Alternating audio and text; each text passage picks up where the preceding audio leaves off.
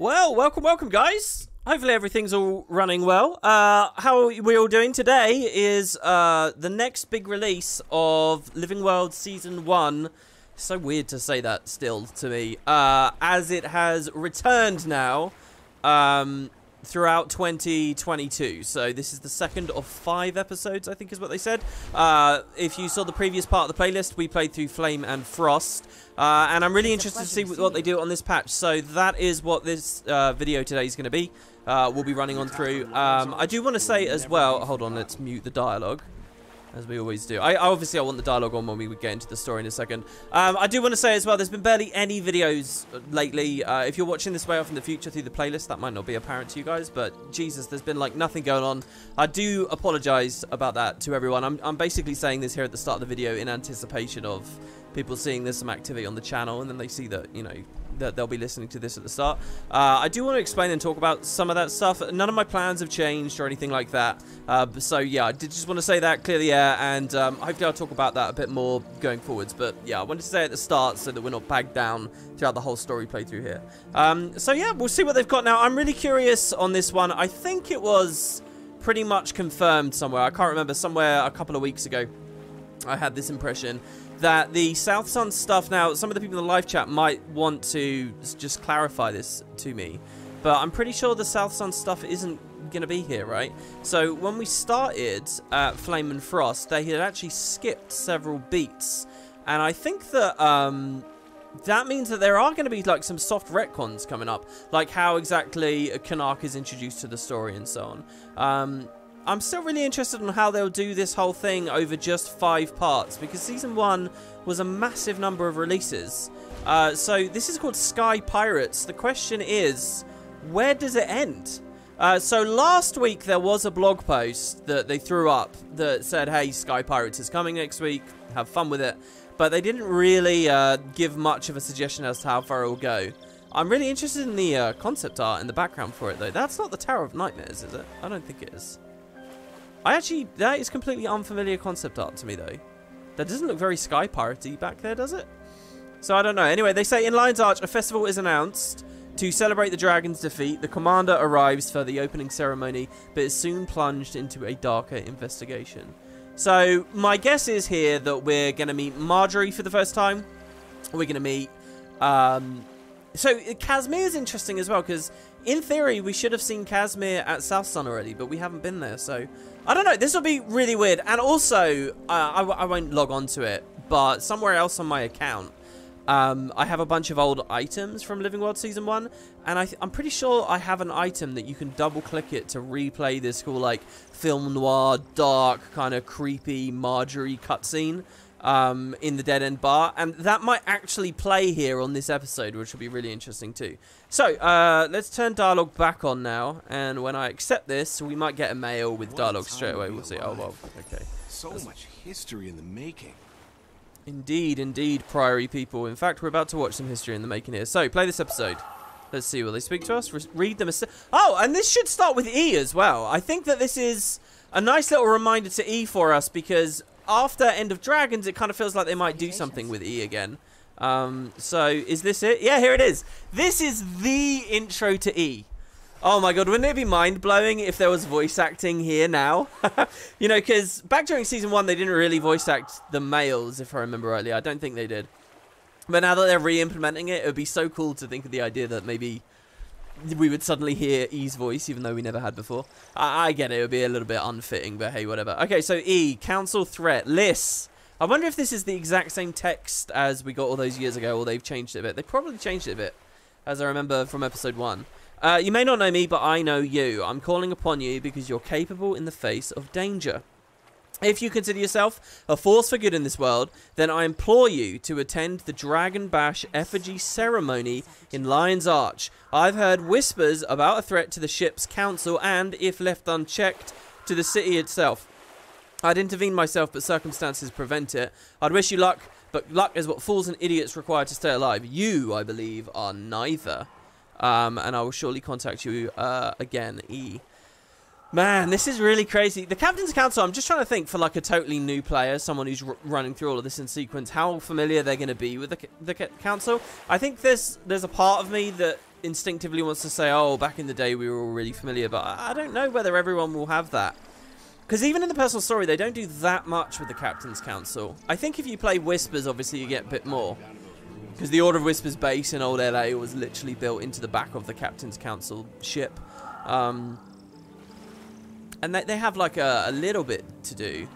But okay, so anyway, he'll contact us again. He or she, I guess, will contact us again. This is E, and this is kind of E's introduction. I am convinced that Living World Season... Wait, what's the number? 5? 6? Where are we? Yeah, well, 6, because the Icebrood Saga. I'm sure eventually they'll rename this to just say Season 5, the Icebrood Saga. Anyway, I'm sure that when we get to Season 6, E's back. I mean, he's got to come back with the whole detective agency thing. Anyway, so this is kind of actually quite well timed here in the middle of 2022.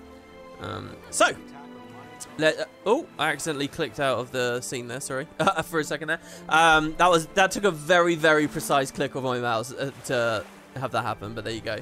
So yeah, let's go on over and see what they do. Oh, wait, hold on, we're not even starting in LA? Are we starting outside LA so that when we enter, it sort of feels like a smooth transition or something like that, maybe? I guess. I'm going to be interested to see how they do some of the other features as well, because this era of Living World Season 1, we already saw a little bit of this on the previous part. Oh, look at all these players. For anyone watching this in the future, the patch just landed, so, I mean, it's going to be busy. Hey, look, there's another person called Liz here. This is Liz Varn. Liz Varn meets Liz. It's quite interesting. You know, it's actually funny. I don't have Liz with 2 S's. Yeah, I think on another game I have Liz with 2 S's.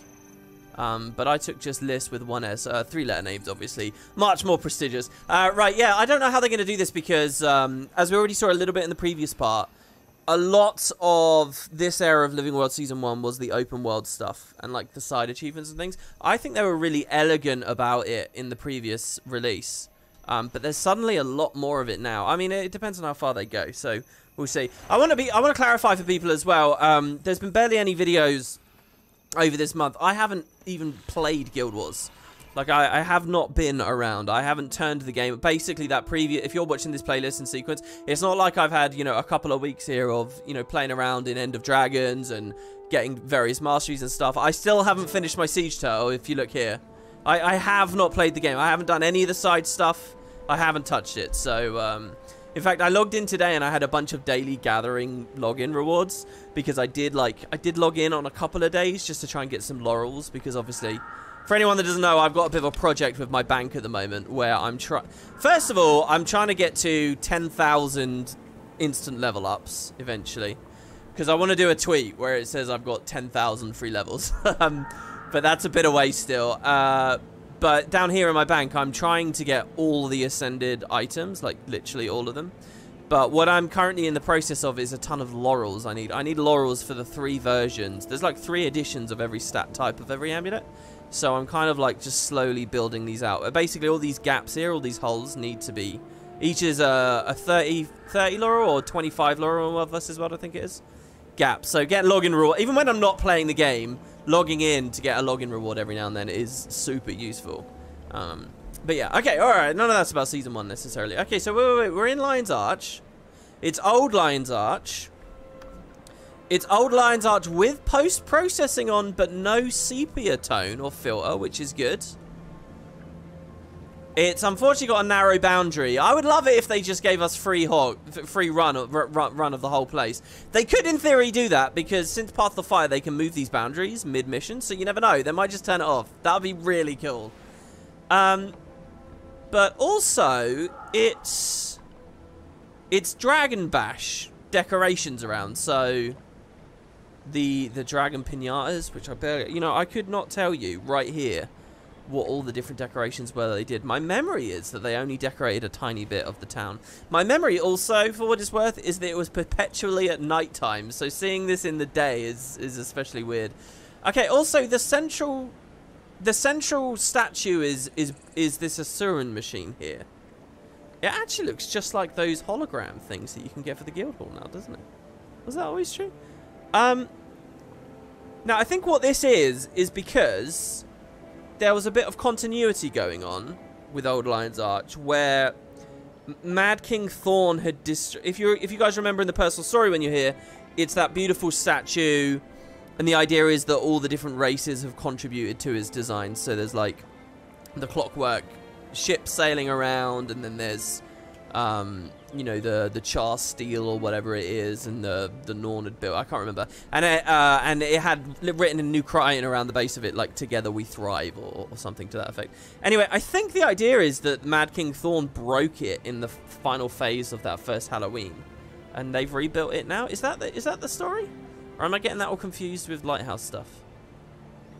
Because the Lighthouse was another thing that got destroyed around now because of the Karka attack. Which I don't know, is that canon anymore? Have the Karka attacked Lion's Arch? Okay, this is definitely where, like, the festival ended, right? It's so weird seeing this in the day. My memory was just always at night. Oh, that's interesting. These are supply carts, are they? I was wondering why I could walk through it. I guess because they can move.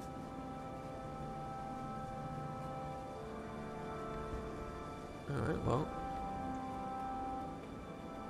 I'm trying to scan as well, see I pray to the spirits of the wild, but they rarely answer. See if there's anyone I can actually specifically speak to, or you know, press F on, get a little bit of extra dialogue. Captains and crews and visitors too, welcome to the first annual Dragon Bash. Is everyone having a good time? It's time to light the effigies and turn this Dragon Bash into a dragon burn. But first, let me introduce the other ship's council members who are joining us today. Who is this supposed to be speaking? Magnus. Oh, okay. To the finest captain on the council, Captain Anne Reed. And when I say fine, I do mean fine. Captain Bonnie Anne Reed. Next on the docket is the captain of the Sprocket, Captain Talk, one of the most impressive Asura ever to sail the seas. If you like my sprocket, Magnus, you should see my new rocket. Whatever. And last but not least, it's Captain Theo Ashford of the Ascalonian Ashfords. A more effective family of cutthroats never lived.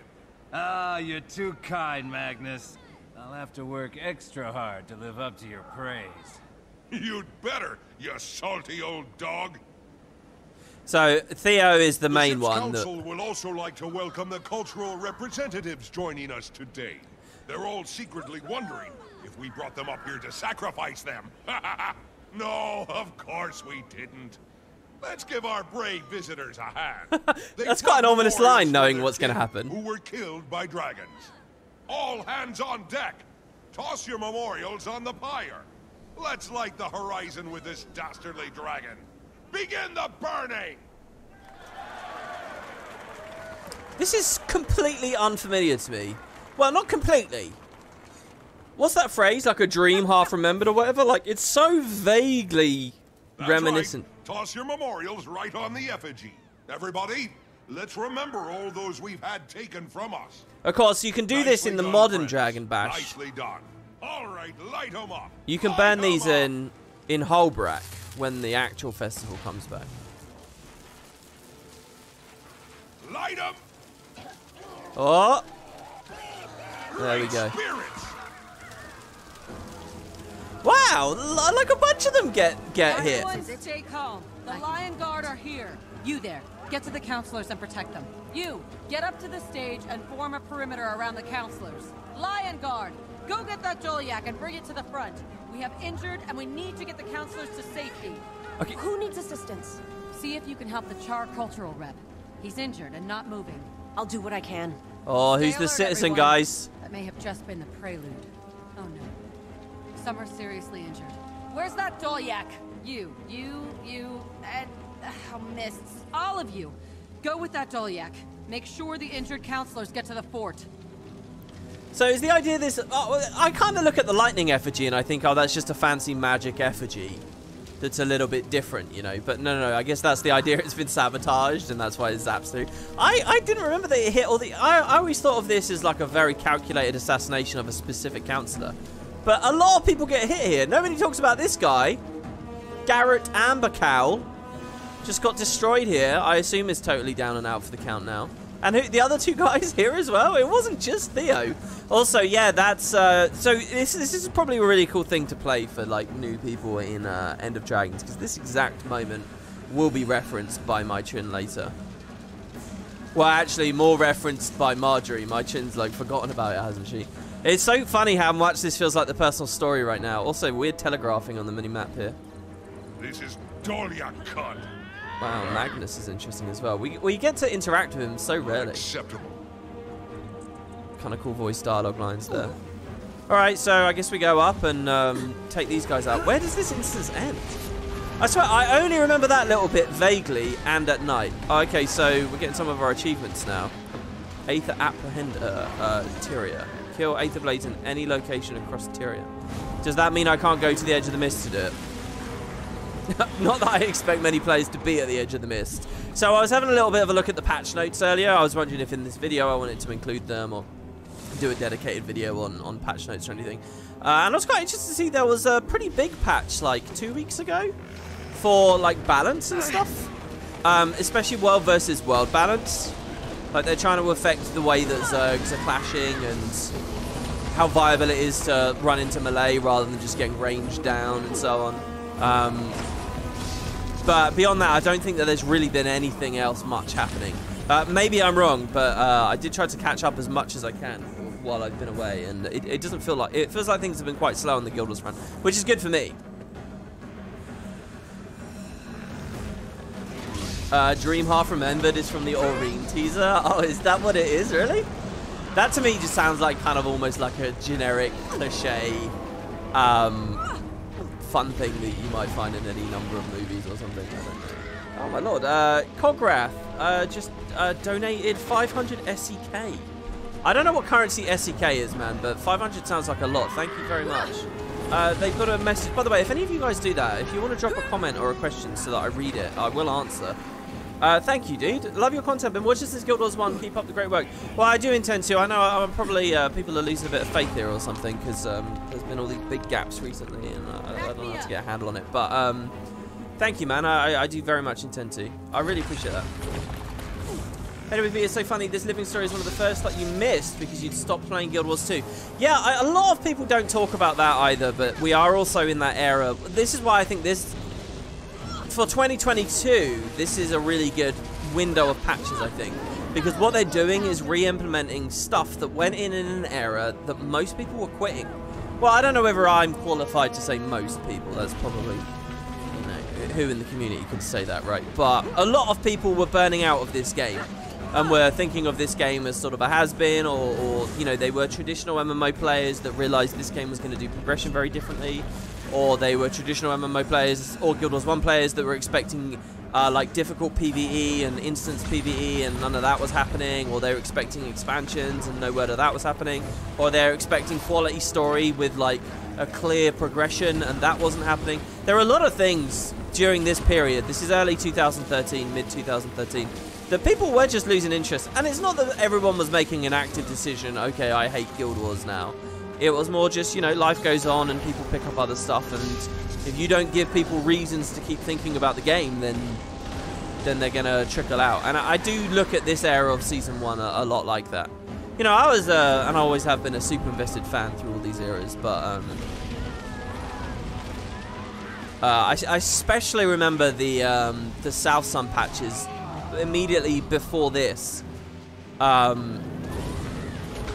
With people like very, very much losing heart. This is an interesting sequence here, by the way, because it's like a Guild Wars 1 section. Well, that's how I think of these. Guild Wars 2 very rarely does this. Just a huge area where they just want you to break all the crosses. Also, this is now a little bit like one of the Vigil missions as far as exploring Old LA is concerned. In that you actually get a pretty good slice to move down. You get Fort Mariner and the Piazza. I really do think that the re-implementation of Season 1 is a good opportunity for the studio to add Old LA as just one big map. I said that in a video a while ago. Oh, that's quite cool. Did I not have to kill them all? Or is it because the townspeople had finished some of the other ones off? I still think that'd be a really good idea, even if it's just a story instance like this, but is big and repeatable. Okay.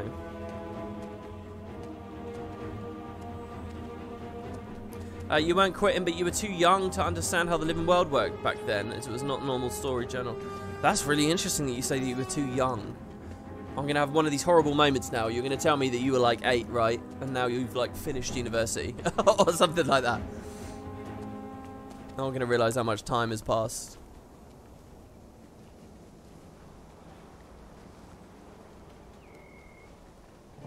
This was no accident.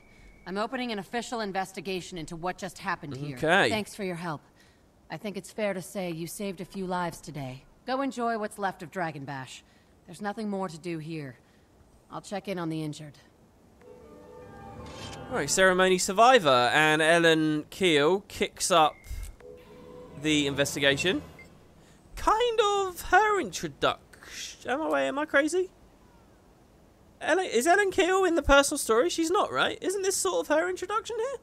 One of the counselors was seriously wounded in that strange discharge of energy and may die. That raises this to a whole new level of bad. Well, what are you going to do? Immediately initiate an investigation. I'm headed back to the crime scene now. Thanks for your help. I'm glad to have helped. Okay. What about Magnus? Do you think he's around anywhere and I can talk to him and see what's going on? Let's have a little bit of a look here. Hey, WP, will you finish Guild Wars 1 videos? You love that content. There's really nothing else for me to cover in Guild Wars 1. I'd never talked about the Silver Edge, which was like this big Easter egg that had been hidden in the game for years, like made it like a decade before anyone realized what was going on. But, you know, I didn't feel particularly compelled to do a video on that because I kind of learned about what was going on a little bit late. And there's another YouTube channel. I haven't, for probably about a year now, I haven't seen whether they're still doing anything, but they were called Guild Wars Reborn, and they'd covered it really well, and I thought, well, I'm not adding anything by covering this, so I didn't do the Silver Edge. Technically, I never, like, did videos on progressing through Heroes Ascent and reaching a Hall of Heroes, but that would be, like, PvP stuff, and that would be, like, fighting bots at this point. I really have no interest in that. And finally, the one big thing that I kind of maybe one day would do is a pre-searing playthrough, like a full, because there's a lot of content in pre-searing that my original Let's Play never covered. And I've always said, if I ever got to the point where I was going to quit Guild Wars, just straight up quit this game, the last thing you'd see on me from YouTube would be, for this franchise, would be a pre-searing playthrough. I'd end it off with that. But I have no plans to do that either, so, yeah. Alright, E. He's messaged us twice now. He's even more active than Ellen's been. Seek out Marjorie Delacroix. Liz, the situation's worsened. Wait, so what did they say here? I'm calling upon you because you're capable in the face of danger. Blah, blah, blah, blah, blah, blah. So E already knew about the attack. So look, if we want to do some serious speculation about who E is, couldn't we, in theory, say that E has some deep connection specific to the Aether Blades? I mean, that's not necessarily true, but it's a thing you could think about. Anyway, the situation's worsened. One of the Lion's Arch Counselors, Theo Ashford, has succumbed to his wounds. It's so weird. My memory of this event was that it was a specific, like, targeted attack, but this was more like just scattershot chaos, hoping one of them would die. And Theo did. So, the Lion Guard is keeping the news quiet. Well, how do you know then, E? While the festival continues, but they're overwhelmed trying to maintain security in the city. At this very moment, a killer walks free, and this cannot be allowed. Go to Divinity's Reach, to the Eastern Commons. There is a back alley bar called the Dead End. Sorry, let's reread that. There is a back alley bar called the Dead End. You'll find one of the best investigative minds in Tyria, Marjorie Delacroix. She'll need your help to find those behind the council's death. Tell her E sent you, work with her, sift through the clues, and solve the crime. I will surely contact you again. Now, this is interesting. We could read Marjorie's short story at this point. So that's another thing about this, by the way. I think I mentioned it on the previous episode of this playlist, of this playthrough. The short stories kind of tell a lot, especially when we get to Scarlet Briar. And they're kind of meant to be read. But by the way, I feel like the game looks so gorgeous. Is it just because I haven't played it for so long? It feels really good. Like, the anti-aliasing and stuff feels like perfect here. It's so beautifully soft and, like, I'm getting good frames and it's all sturdy and brilliant. Anyway. Yeah, should we read the short stories? We've technically already skipped 2 because we could have read the Bram and the Rocks ones. I would have been an advocate for getting them in game somehow, but as a matter of course in this story journal, but I don't know how they would have done that. Right, let's hit the Dwayne waypoint and move on through. Blue Blip says, "Hey WP, are you still planning on taking your thief through End of Dragons? You've been rewatching my playthrough, and you'd love to see me on a Spectre." Yeah, I do like the idea of doing that. I'm kind of fascinated by how, like, totally disinterested in End of Dragons I've been since I stopped that series. Like, I was very close a couple of weeks ago, 2, 3, well, probably more like 4 weeks ago now, to doing, like, a fishing series. But then I just sort of thought, I'm really not interested enough in doing it. Or, like, even finishing these masteries, I haven't done, or, like, some of the side achievements and things. Like, while I was in it, I was really invested in it, and you guys saw, I've got videos of it all, you know. But then when I got that little bit of distance, I've just completely disconnected from it and become very, very uninterested. I actually think my opinion of the story of End of Dragons has gone down immensely. Like, I think I have a very, very poor opinion of End of Dragons now that I've had a bit of distance and a bit of, I don't know, breathing room from it or something. I really, it's a very strange feeling that I've got with End of Dragons specifically at the moment. I've always had a low opinion of this batch of elite specializations, but Spectre I like the idea of playing, especially on like a Celestial build, like a co-op Celestial build. So yeah, I don't know. Okay, this could be a cool cutscene here. I would like to do that though, certainly, especially when Season 6 comes up. I kind of want that thief to go through all of those. In fact, I could do this on that thief, to be honest. I can't remember why we're not. Alright, I do love the way this looks. It's probably at least partly due partly to it. Alright. Yeah, here we go. This is the scene. Could have been just another dreary night. Well, it's really juddery though. Smoky bar, or that siren song lulling drunks and lonely hearts deeper into their sorrows. It could have been, but then he walked in. Logan Thackeray. The man with all the answers. Well, some of the answers. Some of the time. Marjorie Delacroix? If it suits you. It suits me just fine. I want to hire you. There's been a murder. Lion's Arch Counselor Theo Ashford is dead. And I want to know who's responsible. Sounds like a job for the Lion Guard. What's got you peaked? Between you and me, Ashford's an old friend of the family. I want to make sure they find his killer. I see. And you don't trust the Lion Guard? Let's just say I'm hedging my bets. The pay's good. You in? How can I say no to Captain Lowe? No names. I was never here. Maybe not, but your money is. I'm in. Lady Casimir, what are you doing in a place like this? It's interesting. You can look at this as like a really artistic cutscene, but to me, it also... It looks like, you know, experimentation with how they can do cutscenes in Living World. What did Logan Thackeray want? Justice, I guess. And he paid in advance. Where are you going this time? Lion's Arch. Come along if you like. I could use your special talents. Besides, Dragon Bash is in full swing. Thank you. That's so kind. I believe I shall. Wow, this is really interesting. So this is kind of the start. This is cool as well, by the way, how she's sitting on the bench. Was she always sitting on it like that? Because this would have been long before the update where you could sit on chairs and stuff. Or did they do this newly? Here we are. I mean, talking about End of Dragons, this is a great patch to have in the End of Dragons era, because obviously this is where that all ends and so on. Can I grab this mug and drink? Oh no, I can sit on the benches. Oh my god, the camera's really weird though. Why is it jittering around like that so much? Is this a different sitting animation to what we usually would expect? A bench sitting thing? Who else have we got at the bar? We have a patron, tavern patron. The bartender will speak. Greetings, stranger. Welcome to the Dead End. Don't mind the smell. Just had a regular stop by. Sorry, just had a regular stop by, so the regular was smelly. Got in a fight with his wife. Couldn't hold his liquor. Place is clean, I promise. What is this place? Only the finest and most secret dining establishment in Kryta. We've never had a customer leave unhappy, and we never will. Come back anytime. It's E, guys. The bartender is E. I don't remember this guy, and now he's suspect to me. How else would he know to recommend we come here and everything that's been going on? That's it. This is the guy. There were a few comments in the live chat I wanted to respond to there. Oh my god, they might have already scrolled off. Okay, someone asking about my frame rate. Just wondering, you have a 12900K and a 3090, but your FPS isn't that great. I have a video all about getting good FPS. It's slightly before DirectX came in, but literally nothing changed. Everything I say in that video is still very valid, so I recommend you watch that. And that should help your frames massively. Not to sort of shill my own stuff, but just in the spirit of not repeating myself too much. What was the other thing? Someone wanted to... It was an End of Dragons comment. Guild Wars Reborn still makes videos occasionally. He's the guild leader of LGIT in Guild Wars 1. Yeah, I mean, I saw that he's very, very active. He's like the Guild Wars 1 coverage guy, and I really think that that's what people should be watching.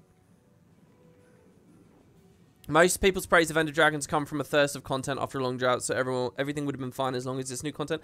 I guess to a certain degree, yeah. I mean, look, I don't think End of Dragons was bad necessarily, and there's a lot of different areas you can talk about End of Dragons. I think for me, what lingers, and the more I've been away from the game, the worse it's started to feel for me, is how the whole Mother and the end of the Dragon cycle stuff got resolved, and all the stuff about the Void and that. I think that I don't know. I think I feel worse about that the more I think about it long term. But maybe that's okay, because obviously we're moving into different storylines now anyway. But yeah. How pleasant to see you. Hello, Casimir. What a pleasure it is to see you. Pleasure's all mine. Hello. Hello. I like getting all these voice. Oh, how are you? Greeting lines, because I don't know. Does Casimir speak like this in season 2 or 3 or 4? All right, I think we've exhausted them all. Let's see Marjorie's. You're showing an unnatural and unhealthy interest in my business. Is there something I can do for you? E sent me to help. It's weird the way that the commander's written here. Very short, very sharp.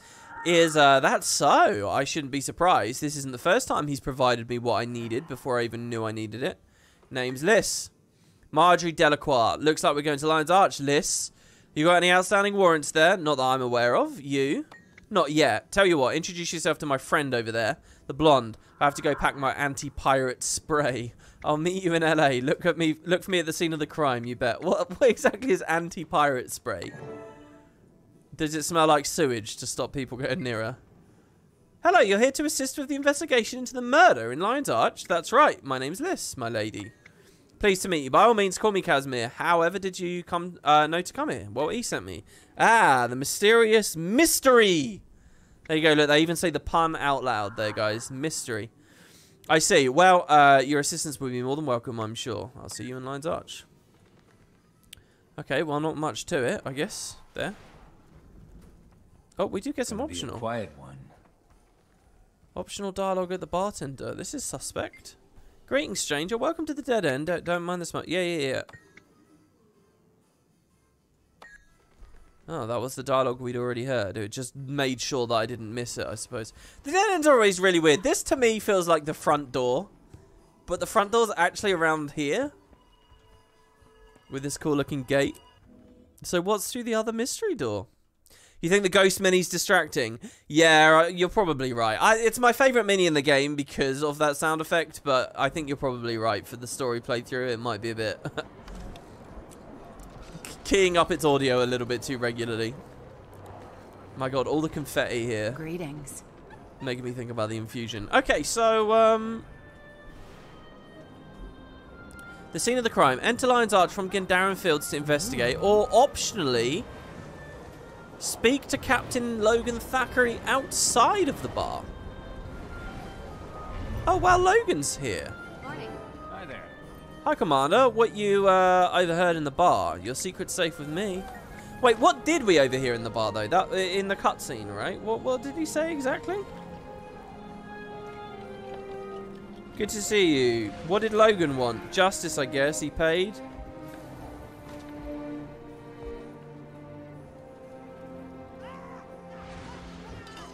Oh, I don't think it printed the cutscene dialogue in the log, so I can't remember. What did he say in the cutscene that he wanted? Thanks. I know I shouldn't get involved. The Lion Guard are handling, but I just couldn't stand around and do nothing. Councillor Ashford was a friend. He had family. We'll figure this out. Oh, he just wants us to do this as well. It's all the same story. Okay. Today's a triple release. What do you mean by a triple release? I know that another challenge mode has come out. which is cool. By the way, I'm completely disconnected. How was the previous one received when episode 1 came out? What's that challenge mode been like as far as the community is concerned? I remember they were saying that the easiest one, that they were doing like in order of difficulty, right? So maybe my expectation is that people beat the previous one too quickly or something. But I'm willing to forgive that because apparently that one's going to be the easier one and then it gets harder and harder. Yeah, but what's the triple release? New Zaitan variations? Yeah, so you can also now upgrade your Aurine weapon into the Zaitan mode. Now, they have a blog post, which I had a quick read of, on how you do that. And it sounds really uninteresting. It sounds like there's very little going on with that. So that's a bit sad. But they did confirm that there are 5 other variations, so the Deep Sea Dragon will get its own exclusive one. So I wonder what the aesthetic will be. The theory about having a final set for getting all of them with the Void set, so far I've not heard anything about. Why make an easy challenge mode? No. I think the idea is that it's the easier. Obviously, everything's going to be comparable. Some things will be harder than other things. It's just natural. So the point is that some of them will be tuned slightly. You're smarter than you look. It's still worthy of a challenge mode. So my mama always said. But I'm not here for witty banter, satisfying as that might be. I'm a private investigator from Divinity's Reach, and I want to offer you my services. What could you possibly offer that the Lion Guard doesn't already have covered? That's a loaded question. Let me tell you about my Tassie box. I bought it off a snotty little Asura. It can detect all manner of energy fluctuations. May I demonstrate? Now you've got me curious. Of course, curiosity killed the cat. But go on. Show me. So is this what we already used in the original release? But just when press those buttons and see what glows. What does that glow mean? It means the dead Char recently came in contact with the arcane residue. Not while his life was passing before his eyes. No kidding. Not even if you ask nicely. So he was in on it. Yeah, isn't this device the same thing we were using to like detect energy readings around the consortium and the Karka or something, maybe, in the original release? I can't exactly remember. So you have to have an Aurine weapon already. You can't just make it right into a Zaitan one. Exactly, yeah. You have to already have made the Aurine one, which I haven't done. And I haven't been doing my daily thing as well to get the pieces, so I don't have any of that. And therefore, no interest in this Zaitan thing. If it had a really cool acquisition process, maybe it could have been a hook for me, but it just isn't at the moment.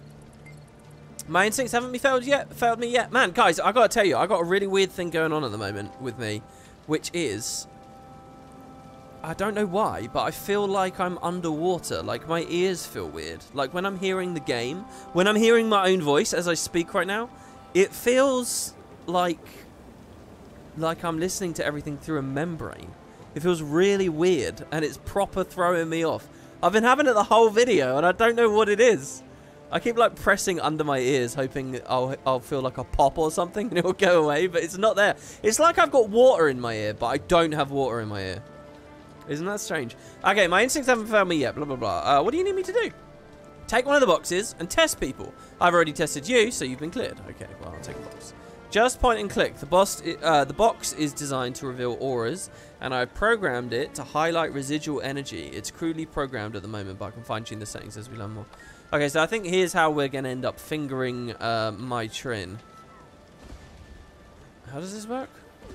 Oh, point and click, literally. Oh, and we can aim at anyone with a starburst? Okay, well, let's throw it at Marjorie. I'd point that thing at a suspect if I were you.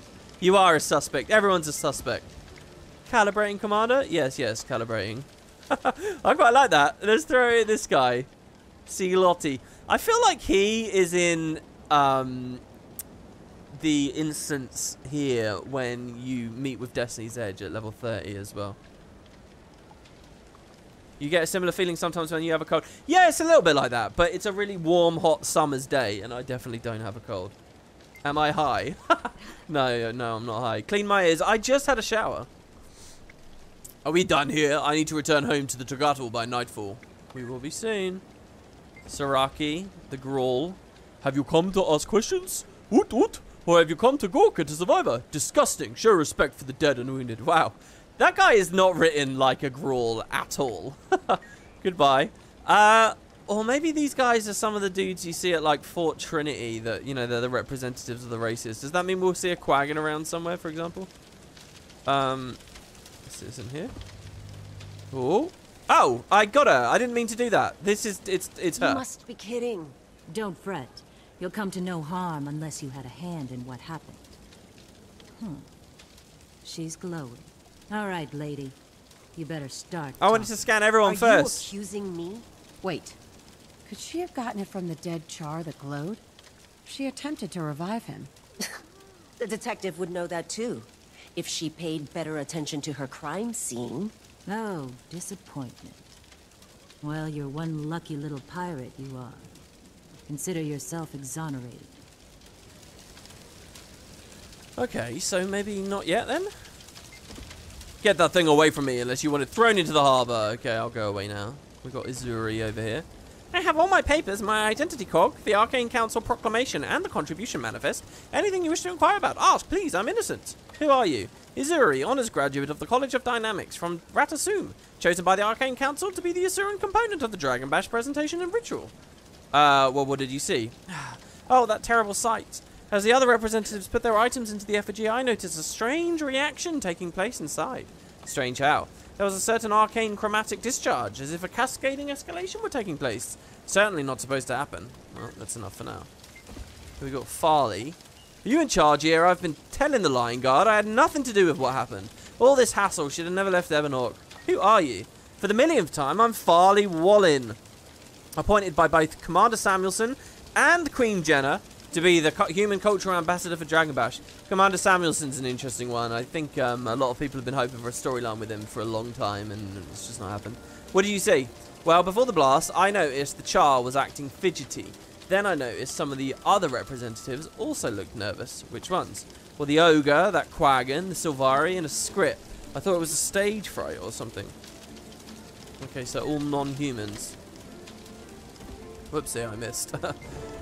Questions. Too many questions. Proper hunters would have caught their prey by now. Oh, I don't know why I read her voice like that. But I have news. 5 of the cultural representatives failed to report in. We better track them down.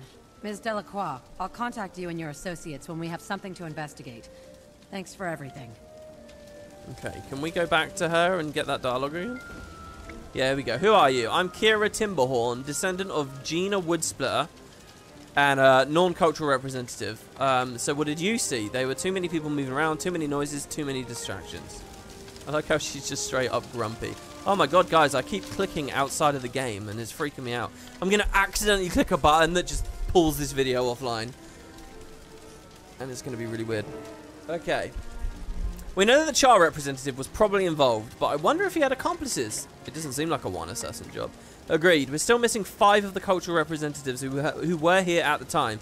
They ran off before we could stop them. So how can I help? I can ask around, Inspector, says Marjorie. I'll contact our mutual friend here if I hear anything. I'll be waiting. Sounds good. Until then, get some rest. Oh, the instance is done, is it? But we can talk to the, air quotes, citizen again. Good thing Inspector Keel remembered that she'd sent me to help the Char. That could have had a very different ending. You had a near miss. I'm sorry I wasn't able to save him. I am. Now they won't let me leave. They think I did it. You mentioned you have medical experience. I do. I'm my Trin. Not my first time trying to save someone from an injury like that. Not the first time I failed either. It never gets any easier. Hang in there, my... You know what I think's really cool? That here in this amazing PvP game mode, the Miss Champion, my Trin, you know, she's got all these different skins. And there's the skin we see her in End of Dragons. There's the skin we see her in, you know, before then. And then there's this super secret skin here with the green...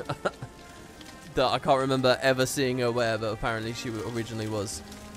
That would be cool, wouldn't it, guys, if Stronghold was a big deal?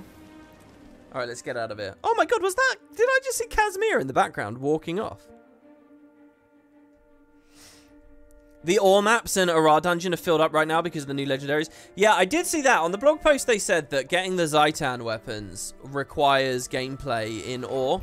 And I really liked the sound of that because it brings population and excitement and enthusiasm back to to those maps, which is cool, but it's always like this temporary thing, you know? I'd much rather they look at dailies and stuff to get regular influxes of people back to those places. But it sounds like it's going to be a very cool couple of weeks, at the very least, to go back to Ore and see massive amounts of players doing the temples and stuff again, like we haven't seen for years. Margie Delacroix investigations. Liss. Suspects located is the title. The Lion Guard have leads on 3 of the 5 missing suspects. I'd love to get lost in this mystery, but I'm needed in Lion's Arch. We only just met, but I need someone who can travel to interrogate the suspects, and you've proven critical in the investigation. Kazmir's wrapped up with paperwork back at the bar. Do what you can to convince the suspects to return to Lion's Arch, and take good notes on anything interesting. Here's the intel we've got on their locations. We've discovered footprints from the ogre suspect, Vork, leaving the crime scene in Lion's Arch. Follow them. Reports indicate that Morelu, the Quaggan suspect, is in Blood Tide in the Sorrowful Sound. Find him. And the Skrit suspect, Kasparak, was sighted in Gendaran Fields near the Olmutan estates. I'll continue the investigation into the whereabouts of our last 2 suspects, but be wary, trust your instincts, stay alive. Okay, so those 3 maps, it may well be that those 3 maps once... Should I mount? Were we not mounting before? Or were we mounting? Might have had open world events and stuff spawning around them, which might be the case here too, so we'll see. Tomorrow, we're gonna find the biggest apple ever. It's good to see you, Cottage. You really look forward to finding out if they kept Mitra and Scooby-Doo villain dialogue. What, does she do? Does she have a little thing at the end where she says, I would have got away with it if it weren't for you meddling kids? I honestly don't remember that. I don't see why they'd remove that, though. That sounds fun and silly, and but not, like, completely immersion-breaking. Talking about Scooby-Doo, I saw a friend playing that new Warner Brothers game the other day.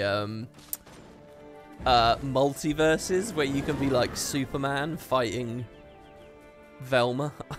I'm not joking. Or you could be, like, Harry Potter fighting Finn the dog. And, like, some characters I don't recognize. Actually, I don't think any of the Harry Potter characters are in it just yet. But I think they were, like, Datamind or something. Really weird game. It's like Smash Bros, but with Warner Brothers properties. Okay, so track down the Skrit in Gendaran. You know, seeing all the players and where they're standing is kind of a little bit of a giveaway, but hey. Let's assume we would have seen this anyway. This guy looks cool. I like his colors. Right? Like, the Guild Wars 2 logo icon is a bit crappy and a bit immersion breaking to me. But the general vibe of his whole get-up is quite cool. You bring me something? You bring me something?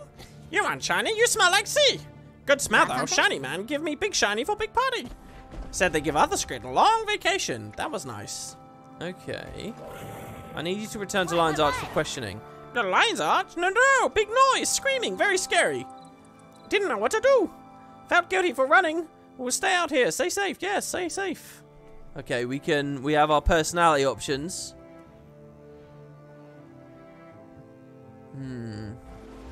I'm going to lure him back to Lion's Arch with the shiny things. You sure? There are lots of shiny things back in Lion's Arch.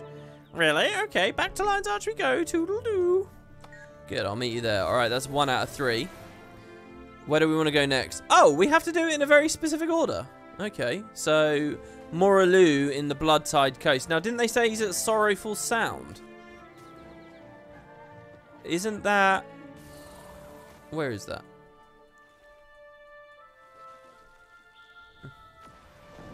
I guess we'll just load in and see if it's got a marker before I spend ages mousing around on the map. Oh, wasn't one of the Blish HUD add-ons? One of the cool Blish HUD add-ons I kind of wanted to show you guys was it's a world map-up thing like this, but it means that you can type in. Like if we were looking for Sorrowful Sound, I could click, say, down here in the bottom left, and there would be a filter, and you could just type Sorrowful Sound, and it would show you exactly where the place is from there in game, which is like so handy. Right, what do we got? Track down the Quaggan on the mini map. It's definitely marked. Ah, there you go. Sorrowful Sounds, top left. Ah, near Sorrow's Bay, which is interestingly on another map. I like that continuity there. Okay, so perhaps is this the location of the hatcheries? Maybe. Oh God, it's not going to be at the end of Professor Portmat's lab, is it? I would see if any Spuds are standing here, but it looks like the Spuds haven't got to this bit of the release just yet. Oh, well, you get the icon over there anyway. He's in this house.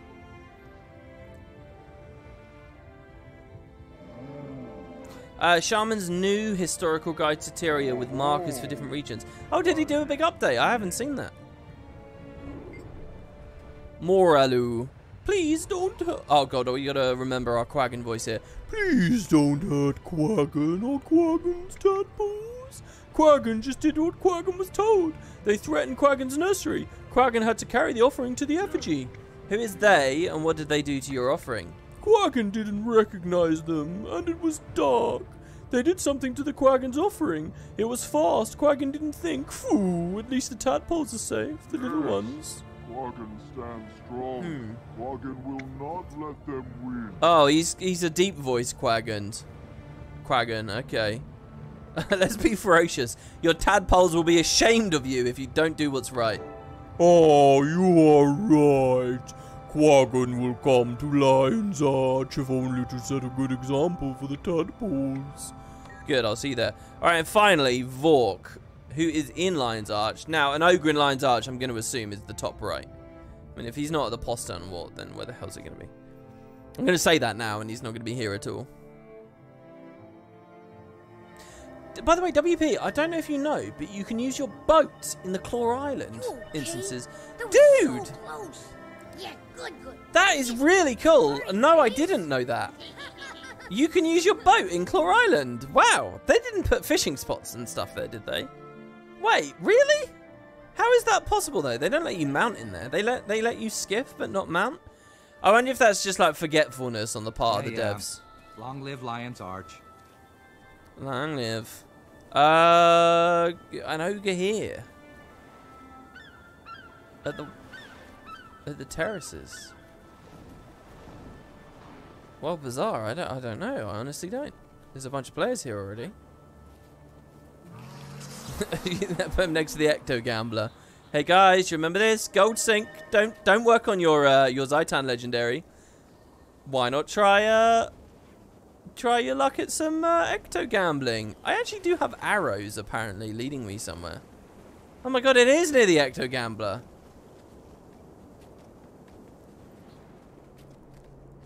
Sort of. Doesn't getting up there actually involve going through the watery tunnel? Oh my lord, he's here, passed out. This is quite interesting. Because aren't we seeing a weird... This is like technically new, isn't it? Because we are in New Lion's Arch, but we're speaking to an ogre that would have originally just been in Old Lion's Arch. So they've done something special here.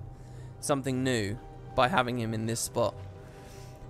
Upon closer inspection, this corpse matches the description of the missing Dragon Bash ogre representative. Search the area for clues of Tassie's box. Oh, I thought I was actually going to do it. The Tassie box detects anomalous arcane materials on the corpse. Log materials as evidence. Okay, so what have we learned here? That the ogre might have been involved? Okay, so Marjorie's messaging us now. Last two suspects found. Liz, Keo and her line guard have tracked down the last two suspects. As with the previous three, I'll leave it to you to handle the questioning, and here are our leads. The Coden suspect, Trembling Song, has been spotted in Snowden Drifts. Unsubstantiated rumours place our Silvari suspect, Astora, hiding out in the Caledon Forest in the Rowan Woods. I got really confused there because her name is Astora, which is very close to Astorea, which is the name of a village in Caledon Forest. So I thought I was reading the location, not the person, and I'd messed up. Or it might not be in Caledon, but it rings a bell. I've been examining the clues already recovered. The Tassie box uncovered trace elements with magical properties. I'm not sure yet, but my guess is that these components formed a compound that turned the effigy into a death trap. I think our last two suspects hold the final pieces to this puzzle. Whatever you discover, return to this crime scene in Lion's Arch afterwards so we can share our findings. Okay. So basically, these guys have done nothing. Because we found and interrogated the first three, and they specifically said, we'll do the other two. And I remember thinking at the time, okay, I'll do the majority then. You'll do the other two, but fine, I'll do the majority. And now, what have they done? They've just pointed us to the last ones, which we'll do as well. So we'll do all five. Okay, Marjorie, we're getting off to a really great start here. Yeah, Asteroid is just outside the Grove. Thank you, the Grove, sorry. Thank you, William. Thank you. I'm not crazy. It's where you wake up, right? Like, it's literally your birthplace if you are a Silvari.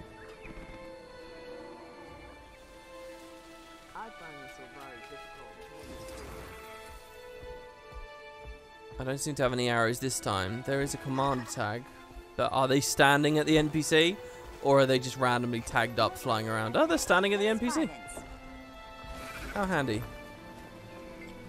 That's kind of interesting. They might not have cognizantly done that. They might not specifically be trying to help people out, but they are, just by nature of the fact that they're standing still to read the dialogue. You're not here to kill me, that's obvious. And you're not a lion guard. You found me all the way out here, so you're good at what you do. Tell me, who are you? I need you to come to Lion's Arch for questioning. Oh my lord, someone's lured something over here.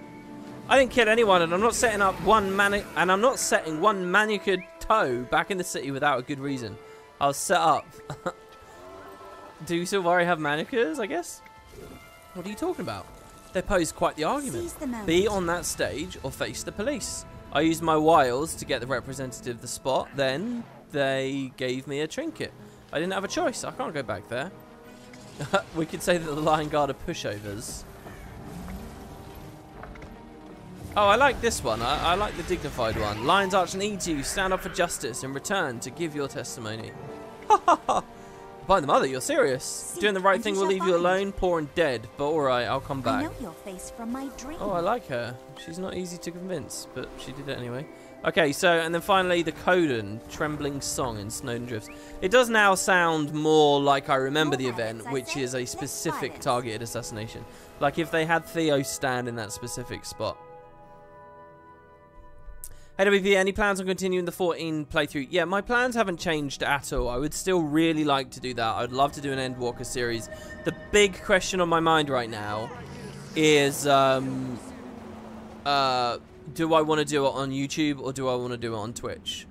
And there's like pros and cons to both of them, and I'm not sure which way I want to go.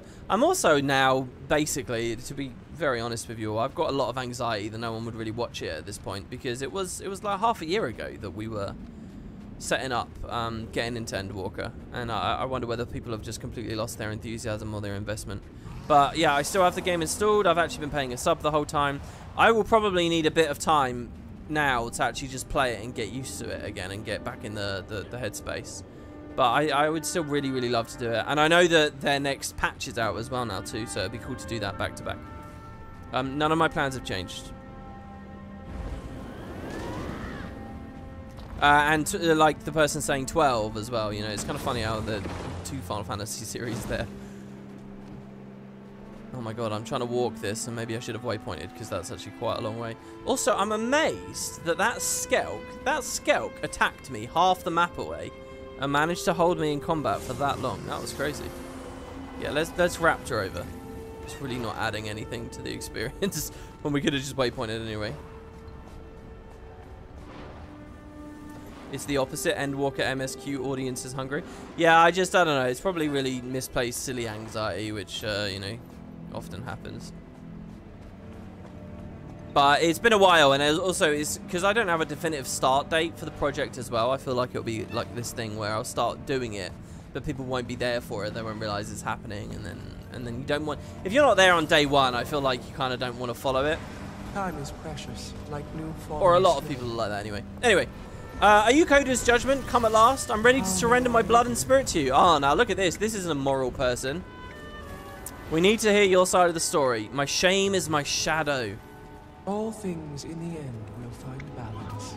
I caused a death by breaking a vow. Now I must give up my own life to pay for it, either by my hand upon you. or by Coda's will. Okay. Let me be your judge. Tell me your tale. I was chosen by my brethren to take the long walk from Frostgorge Sound to Lion's Arch to be part of the ceremony. Well, what's wrong about that? I passed a camp where friendly folk beckoned me to warm myself by their campfire. I should not have given in to temptation. I know that line about the sky meeting the sea. While I slept by the fire, they must have tampered with my race's offering for the effigy burning. If I hadn't stopped, I would have had no part in the death and destruction. I believe you. Come plead your case. It would seem the coder has sent you. I hear your words and I abide them, Army and Time is Liza. precious, like new fallen snow. Time is precious, like new fallen snow. Okay, hard-boiled. Okay, so enter Lion's Arch from Gindaren Fields and return to the scene of the crime once more. These are little instructions on the top right are really quite verbose. I quite like them. You forgot about my Coden voice? To be fair, I feel like I just made that up on the spot 2 minutes ago. Hearing her voice. And when have I ever done female Coden before? I think I usually just skip that over and just read it normally. I'm in a voicey kind of mood today, though. Alright, no more secrets. You're not a FF fan, but you watched the 12 one a couple of times. The 12 one, the problem with 12 that I've got is that I had a really specific... That was my own modded setup. I made mods. I published them on the Nexus and stuff. Like, I had a really specific setup. And I've got to find a way of recovering all of that. And, like, basically, I have to do a complete replay through of my old mods. And then I have to, like... I probably need to watch my own series as well, which I always find very difficult to do, to watch my own stuff. But I got to do that to get into the exact perfect headspace so that when I pick the series back up, it doesn't feel weird, you know. I'm not going to do half of the game in one spirit and half the game in another spirit. So to pick it back up is actually a job in itself. Like, I got to do that. The other thing as well is the mods I was doing, I hadn't even finished. My plan was, like, most of the terrible boss fights in that game that I was going to, like, improve a little bit and then show you guys on the videos, I was going to make the mods as I played through the Let's Play. So the mod creation would precede that episode by just a couple of days. So I've got to relearn all the tools on how they work. And in fact, it's been about a year now, so those tools are probably updated too. I don't know what their community's like. But that means I've got to start talking to people in that community again, which was a weird experience in the first place. So this is all these little wriggles, you know, and it's just basically put me off getting back to it. It's not that the plans changed, it's just these are the reasons I haven't. I'll make an educated guess that these ingredients are all I need to fine-tune the Tassie box settings.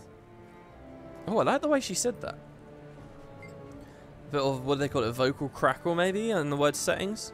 Okay, I recalibrated the Tassie boxes to effect a refined combination of the chemical compounds found around the crime scene.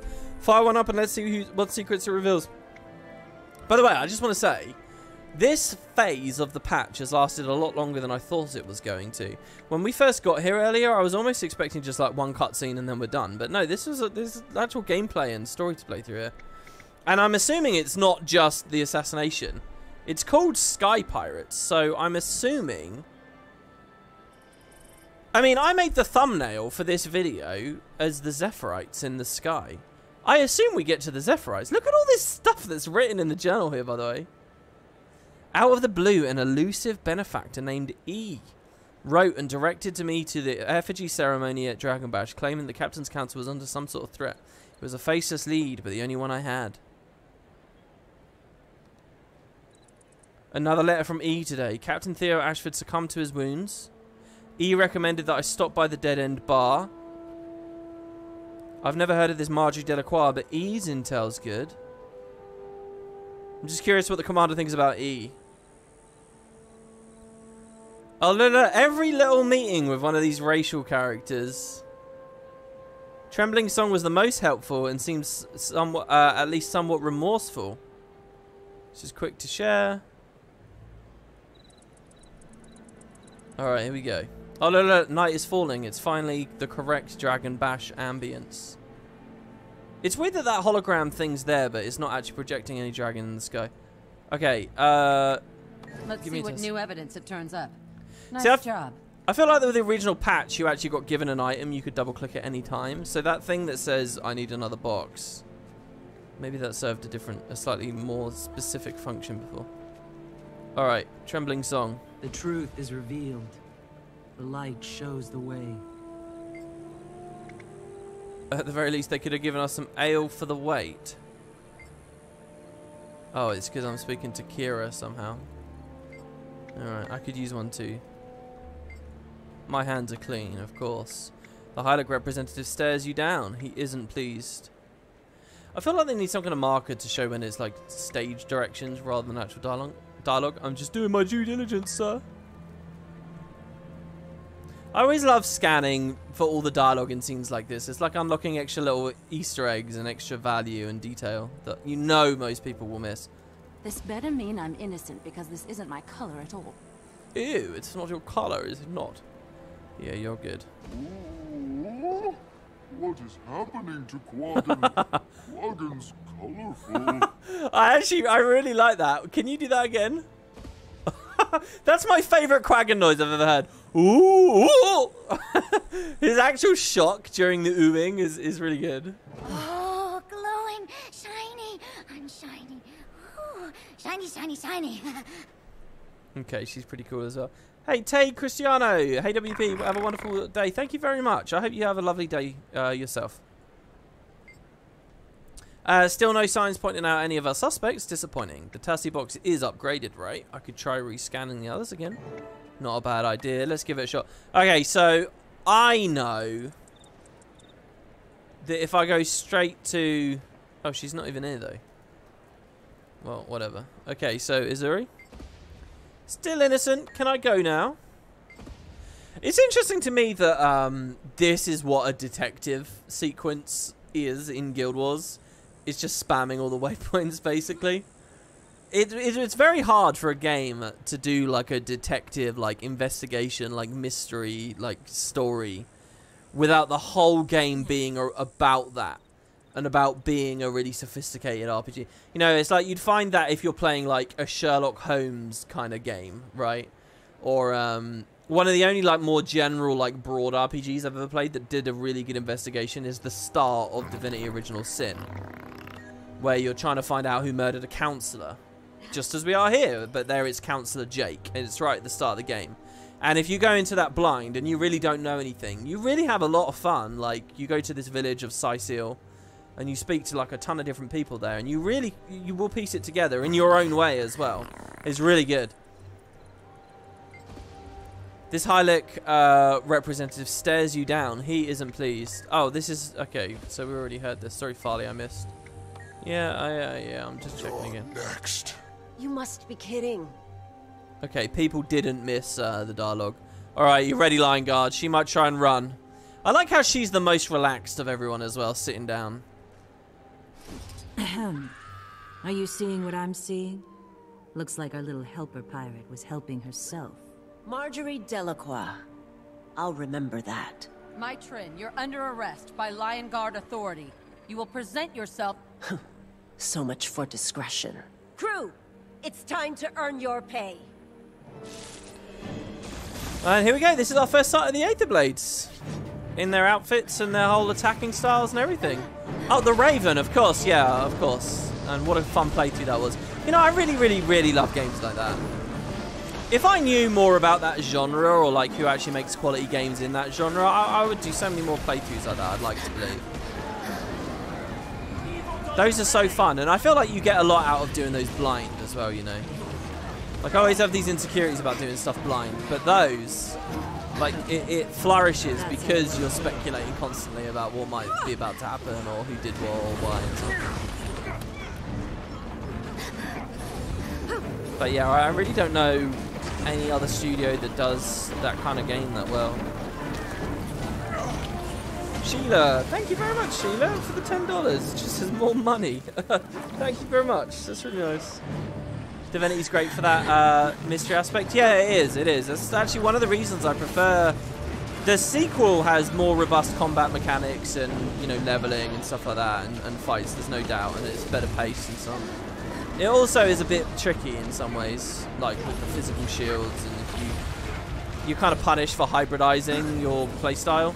But anyway, as far as story's concerned, I really liked that about the first, and I'm interested to see what they do with Baldur's Gate 3. We haven't seen the last of the Aether Blades. Baldur's Gate is one of those series as well that I feel like I should go back and actually play as an adult. Because I have flashing memories of it as like a little kid.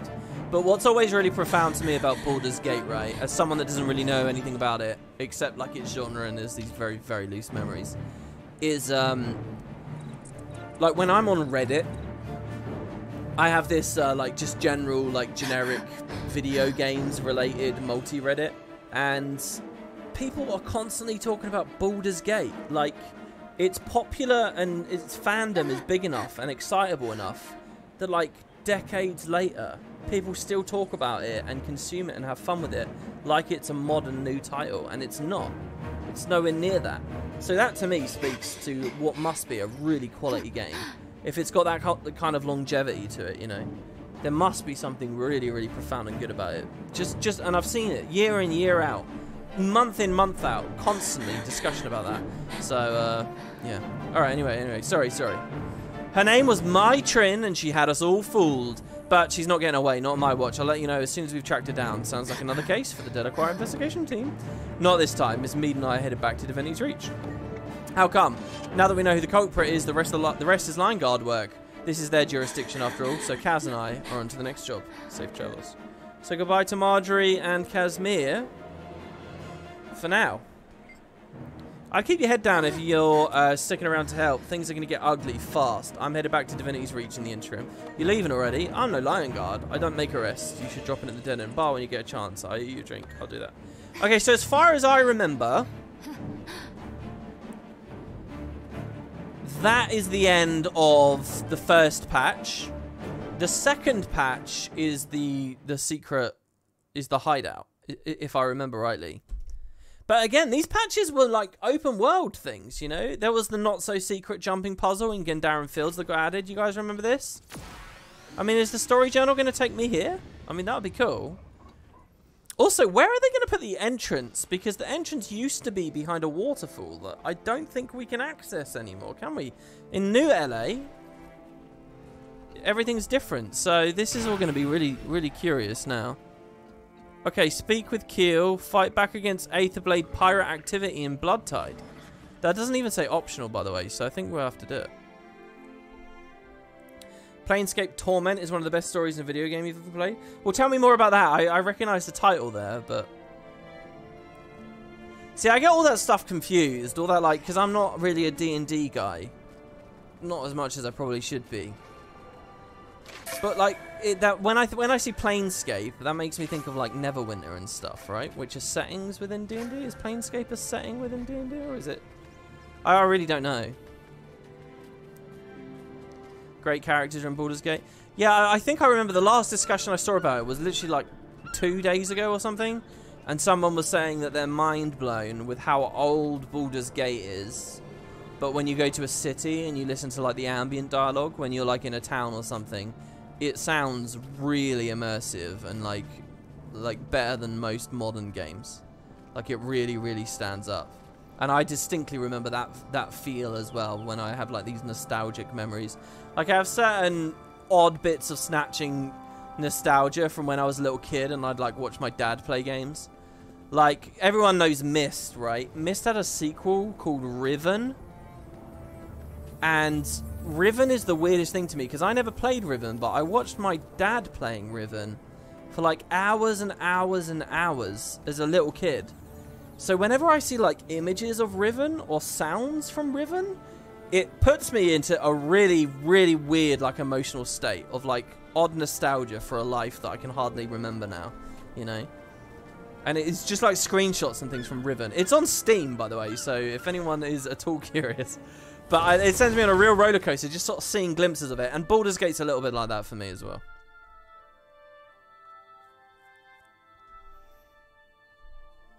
Yeah, there you go. Baldur's Gate is in D&D, and Planescape is a D&D saying. But I don't really know what that means, though. Oh, well, I'm an idiot.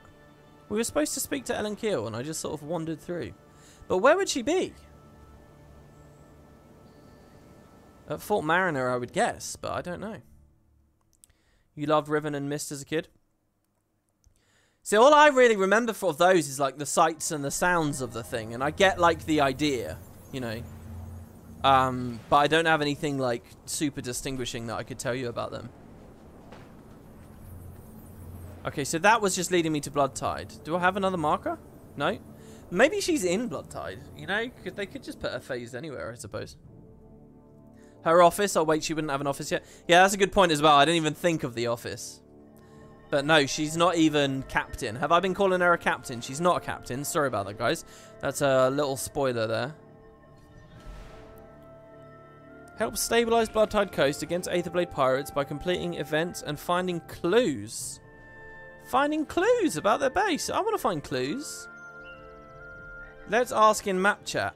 Where is Ellen Keel?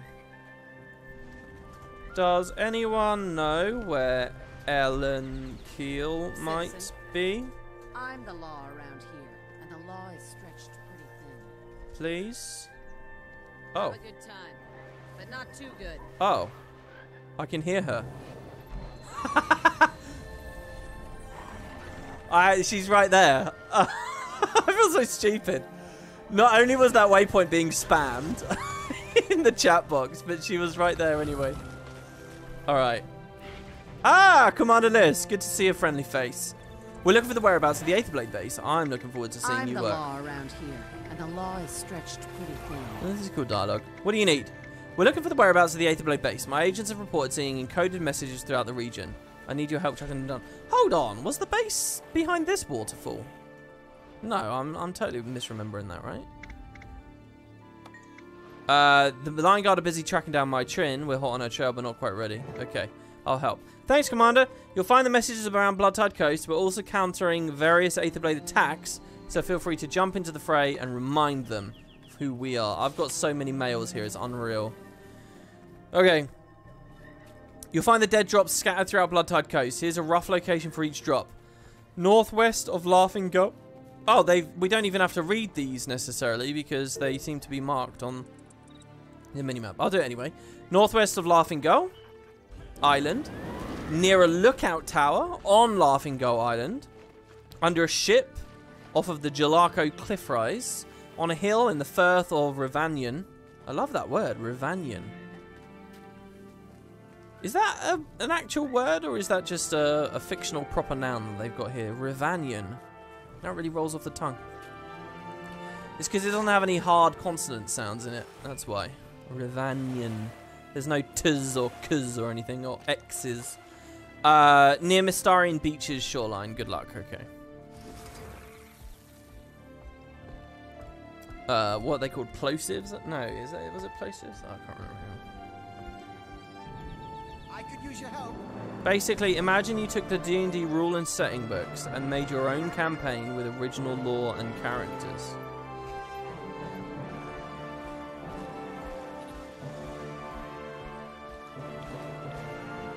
But if you've taken a setting book, how is it your original lore if you've taken a setting book? I don't understand what that means. It's basically is a way to say this is it's fan fiction. Is that the way to say this? It's D&D fan fiction, but it's done in such a way that it's like that Elder Scrolls thing. What was the Elder Scrolls thing? I can't remember. But where one of the writers said that, look, you know, canonicity is in the hands of the community, right? So as much to say anyone can do what they want with the setting, and it's as authentic as what anyone else does with the setting. I can see how that kind of mindset would totally be in keeping with D&D as a game as well. So. Okay, so we go. We got a hideout clue here. D&D settings are like alternative worlds. The default setting is Faerun. Both Neverwinter and Baldur's Gate are cities in that setting. Planescape is kind of like being on alien planets. Oh, you wrote a piece. You note a piece of the cipher and send it along to Lieutenant Keel. Read the message. Follow the edge of the cliff and hold your breath. The base must be near a cliff somewhere, and also some reason to hold our breath, like a waterfall maybe. But I don't think Liz has figured that out just yet. So what about Baldur's? Because I wasn't sure with Baldur's Gate, right? Because I'm playing God of War at the moment. Well, I say that I haven't played it for weeks, right? But in God of War. I am at the point where say goodbye. Well, what do I don't really want to spoil the game or anything. But anyway, I've met Baldur. I've met a character called Baldur, and I was like, "Oh, Baldur's like a Norse mythology thing, is it then?" Blah blah blah. And you know, like I think Baldur is like one of Thor's children or something. So then there's Baldur's Gate, but that's D&D, but so what are they doing with the word Baldur there? Is there any specific Norse connection to that one, or is that they're just picking cool words? Hey, Lonya. Oh, thank you very much for that, for the 10 euros. Good to see you back. Thank you very, very much. I really appreciate that.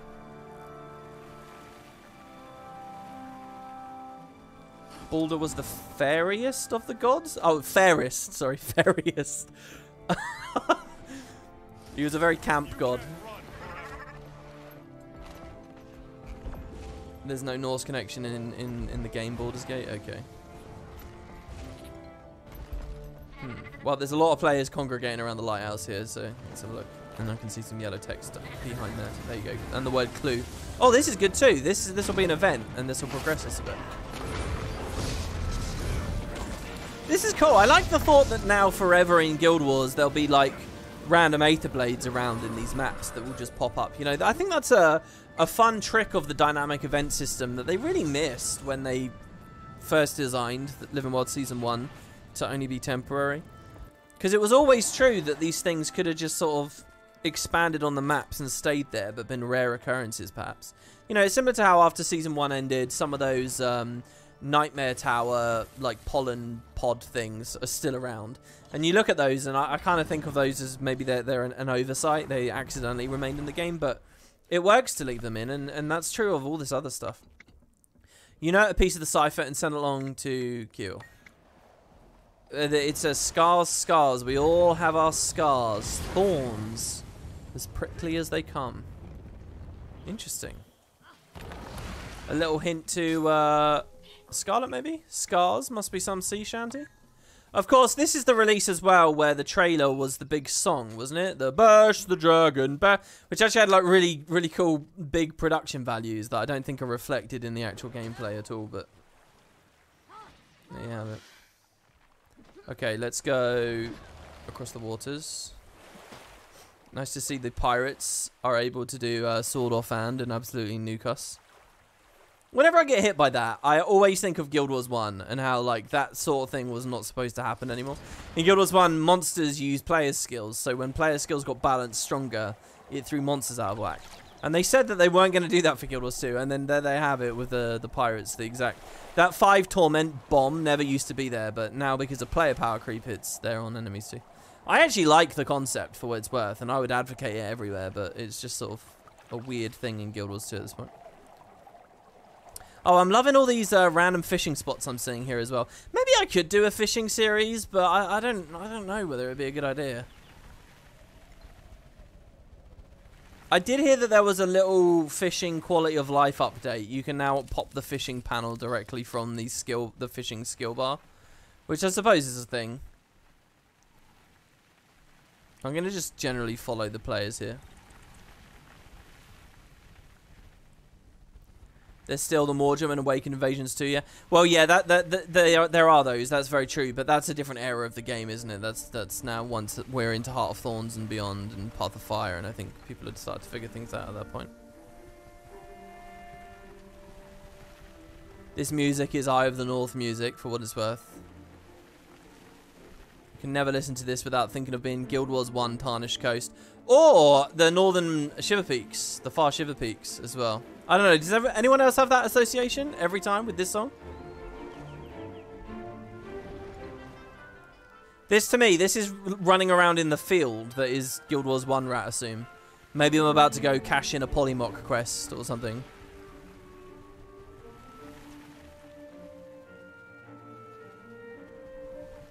Oh, here you go, hideout clue. Fishing would be great for getting involved with chat. Yeah, one of the last videos I did was... I had this idea of just playing the game and doing Q&A.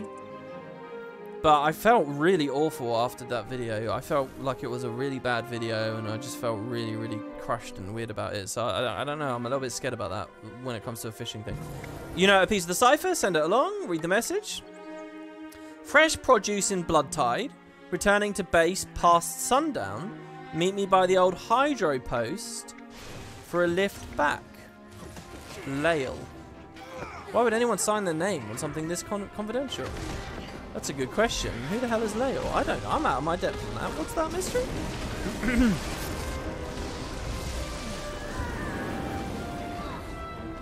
Okay, 2 broken lockpicks.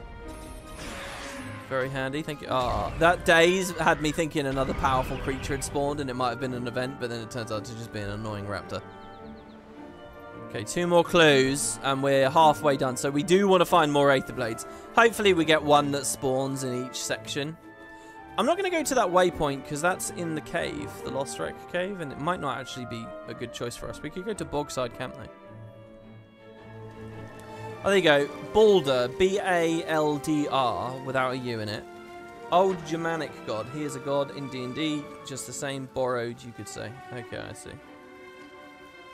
I didn't realise that about D&D. Is there a lot of, like, just totally, like, shamelessly nicked stuff in there? You know, is it very derivative of... Because I sort of have that opinion about a lot of, like, progenitor fantasy, let's put it that way, early fantasy. Especially in the gaming space, and I don't just mean video games, obviously. Where it feels like they have just taken whatever they can from various real-world places, and it doesn't really matter.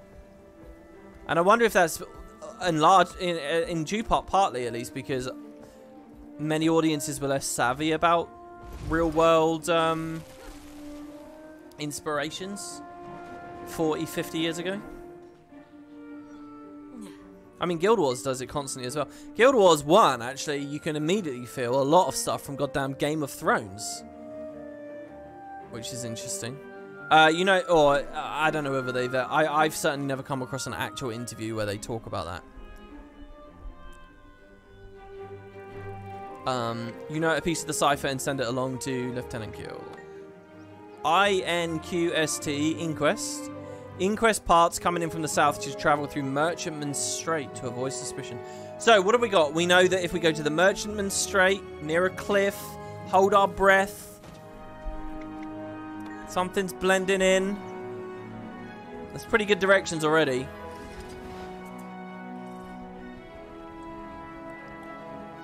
D&D right from the word go pulls massively from Tolkien. Well, yeah. That's sort of the root to all contemporary fantasy, isn't it? Go back a couple of rungs down the ladder, you're probably at D&D, and you go back, you're at Tolkien. Like, they call him the father of modern fantasy for that reason. Okay, now we've got to be careful, because that nutrient is actually to do with the Triple Trouble worm. Which, yes, we're in Season 1 at the moment, and yes, we're at Blood Tide, but actually, believe it or not, we're way earlier than Triple Trouble right now. It was a whole other era of the game. Triple Trouble is the second... What is this? Everybody's just stacking here to kill the hero challenge? This reminds me of doing Triple Trouble. Okay, here's a little story for you all about Triple Trouble, okay? Doing progression Triple Trouble. For all those hours when it first came out. You know, there's this stupid plaque here, because, like, EU technically got world first or whatever, which just totally discredits all the effort and all the hours and all the fun that everyone else had doing the goddamn thing. But anyway, doing progression and, like, fighting for that first clear of Triple Trouble, you would try so hard to have a map that knew what they were doing. And, like, you'd give the whole spiel on all these arcane mechanics that people didn't really get. And tried to teach people about their builds and their rotations, and you had 2 hours cooldown. The map's locked, chock-a-block, full up. No one can get in for 2 hours straight. And you'd be like, yeah, this time we can do it. Everyone from all 200 people from the previous run are here on the next one. We're going to make it this time, guys. And you'd come down this beach, all right, if you were doing the Cobalt Worm. I think this guy's Cobalt. I'm starting to forget. Crimson. Wait. Amber? Cobalt, Crimson, whatever. I think this is the Cobalt Worm on the beach. Anyway, you'd come down here, and if you were doing this, you'd run along. Maybe the whole Zerg would go, and they'd scale it up too much, or everyone would hide, and people would save their bloodlust, and they'd wait or whatever. At some point, people would get to this beach, and you were sure that you had all the people from before. But every time you'd walk next to this thing, it would pop again. Someone new was clearly there, who had never even beaten the hero challenge. Because once you've done it on that character, you can never do it again. And it was just always this thing. It was like the 4th run, 5th run, 6th run, 7th, 8th, 9th, 10th. And just all that. And you'd realise that it was just always... you would fail to kill the thing, and the map would empty out of a bunch of people who gave up. And then you get a bunch of, like, new people that didn't really know what was going on. And they'd come along and they'd pop the thing. And it was always just this little sign of like, oh, this run probably won't go any better than the previous run, because all we've done is cycle the people. You know, all we've done is train a couple of people who never managed to get the kill, And now they're gone for good, and now we've replaced it with a few other people. You know, progression content in the open world is just such a terrible idea. But let's not go on and on about that, because End of Dragons just dredged all these conversations up again from the past, where ArenaNet clearly didn't learn what was going on. But yeah, with the funnel meta.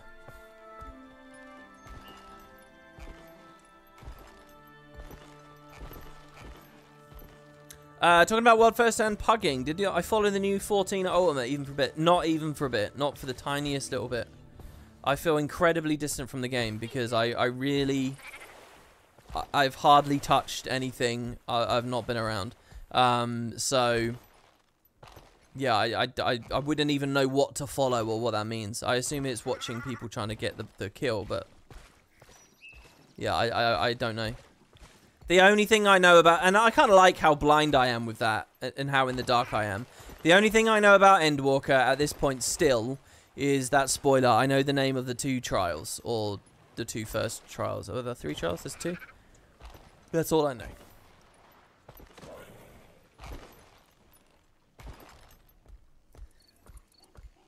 Where the hell is this last clue? Oh, I'll tell you what. They might have put it right up on the cliff edge with the vista. I sound like Benjamin May, the audiobook narrator. I'll tell you what, I don't know Benjamin May. I think being an audiobook narrator is quite a cool thing to do for a living. But he has got an incredibly British name. Does he go by Benjamin as well? He doesn't go by Ben, he goes by Benjamin. Benjamin May sounds like a woodland critter name that you'd give a character in your fairy tale. I'm probably thinking of Benjamin Rabbit a little bit here, but still.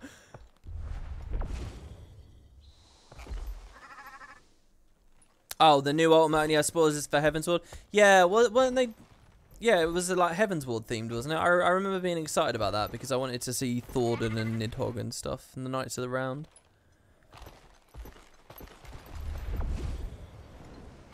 Well, this is not where the thing is either. I'm probably focusing a little bit too much on people in chat at the moment now, which means that I'm not focusing on wherever the hell this clue is. Aha! No, I'm not an idiot. It's just that it's hidden here. But once again, the trail of sky scales has made things abundantly easy to find. Oh, I don't know. Did I talk to you guys about this on a video? I think I might have. But how World of Warcraft's new mounts are just straight up the Guild Wars flying mounts. Have you guys seen that? It's a sad, weird thing about the MMO industry, isn't it? It's been true for so many years now that it's basically like,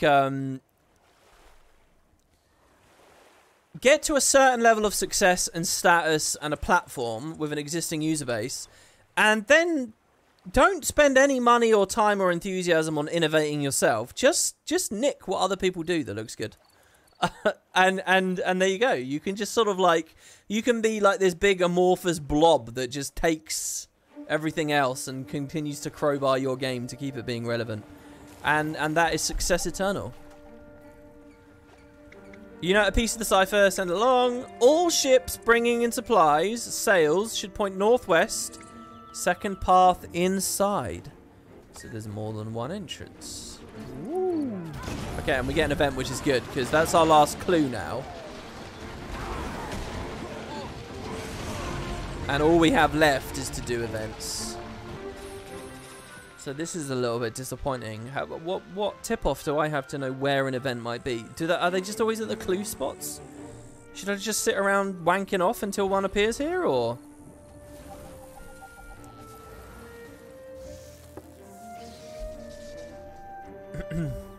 Blizzard's always been doing that. Yeah, that's exactly what I mean. I'm not saying that this is the first time with the mounts. I'm saying, like, that's an industry thing, you know? I suppose there is some skill or professionalism in identifying precisely what you want to take from other products. But I mean, it's this mount thing is shameless. You guys should see it. It is shameless. I think you need really, really big, wide eyes, and you need to be really confident to very, very, very much break the mold if you don't want to be like full victim to that, so to speak.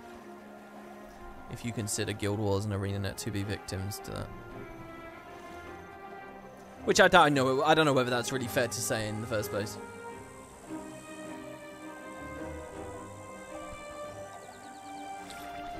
What do we think? There's a sky scale here. Maybe I could just monitor player chat and people might ping. Hey, an event's here. Don't worry, people genuinely put eyes on Guild Wars after that. It was good press. That's true as well, actually. It does sort of go both ways. That is true. Because people were talking about Guild Wars for that brief little moment. And it was only positive. If you're the guy being copied, you know you're doing something right.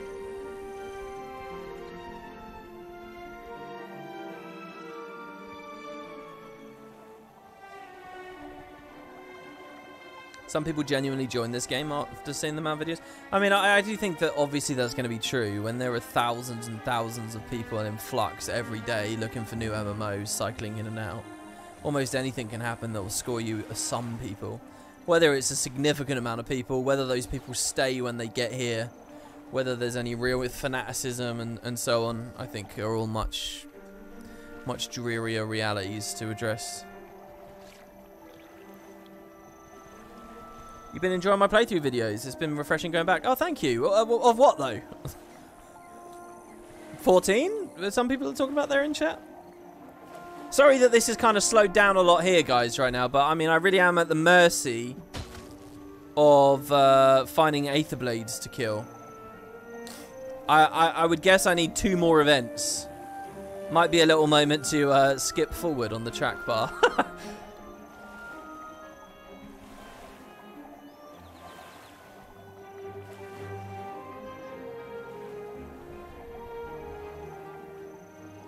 I'm holding down my hotkey here as well to keep my UI up at all times, just in case it flags something.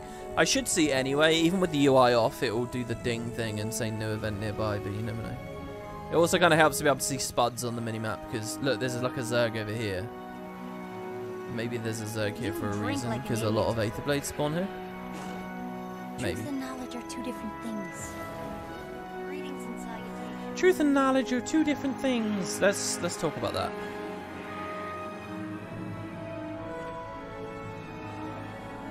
You can know, in air quotes, something. Oh my god, I forgot about these events. You can't actually finish these, can you? I don't remember being able to finish these. They just go away too quickly. Yeah. I wonder if they're actually possible. You can know a thing, but it can be actually baseless. But as long as enough people believe in a thing,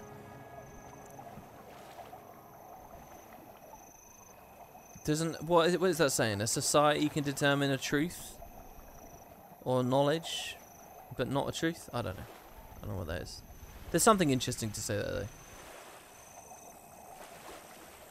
Every MMO has its addicts. Yeah, I mean, look, one thing I'll totally acknowledge is I kind of have this weird mindset with MMOs, which is that you need to make everyone an addict. That's kind of like where I'm at a lot of the time. I'm like, success means making people an addict. You know, I've talked a lot about this, like, world-building thing that I'm doing, where I'm making, like, a guide for my dream MMO and all this stuff. And, you know, I think a lot of people, if they actually ever saw that, they would think, wow, this is, like, really quite oppressive in a lot of ways. Because the entire thing, to me, that's what the game is. You want to get people into your game, playing your game, talking about your game, and you don't want them putting it down. You want to make them an addict. It's not necessarily a healthy thing, really. But my view of it, really, as the MMO maker, is, well, that's your role, you know? It's not your role to look out for the mental health of your user base, right? It's your role to generate revenue and create something that affects the world and brings you status and conversation. And you do that by getting people obsessed with the thing, you know? You know, anyone making any kind of great art shouldn't have to worry themselves. You know, you're writing a brilliant book, you're making a film, you're doing a TV series, you're doing whatever, that you're making it so good people will never put it down, and that might be somewhat unhealthy or whatever. That, oh, people are gonna do your thing more than anyone else's thing. No, that's like what your goal is, really, right? But when it comes to MMOs, like, that conversation of what's unhealthy to encouraging people actually becomes quite real, you know? Like, I remember during the 2000s, I don't even know if this is true, but it was definitely a thing in pop culture Do you guys remember these stories about people who would die playing World of Warcraft because they just didn't get up? Because they didn't eat or sleep or anything? I mean, like, those stories are like urban legends to me. That can't be true. That has to be people with pre-existing conditions. Or something going on. Right? Like, I'll believe that someone might have died in their computer chair. But the idea that it's because they're so addicted to the game, they literally can't do anything else. And then somehow to then put that onto Blizzard or, you know,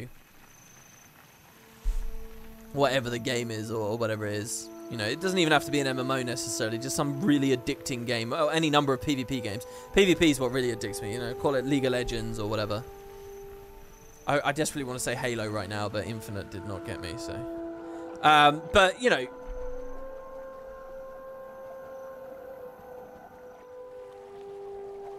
I feel like when it comes to MMOs, people would, like, frown at that. Like, oh, no, this is too much grind. It's really satisfying grind, and it's something an adult has elected to spend their time on, right?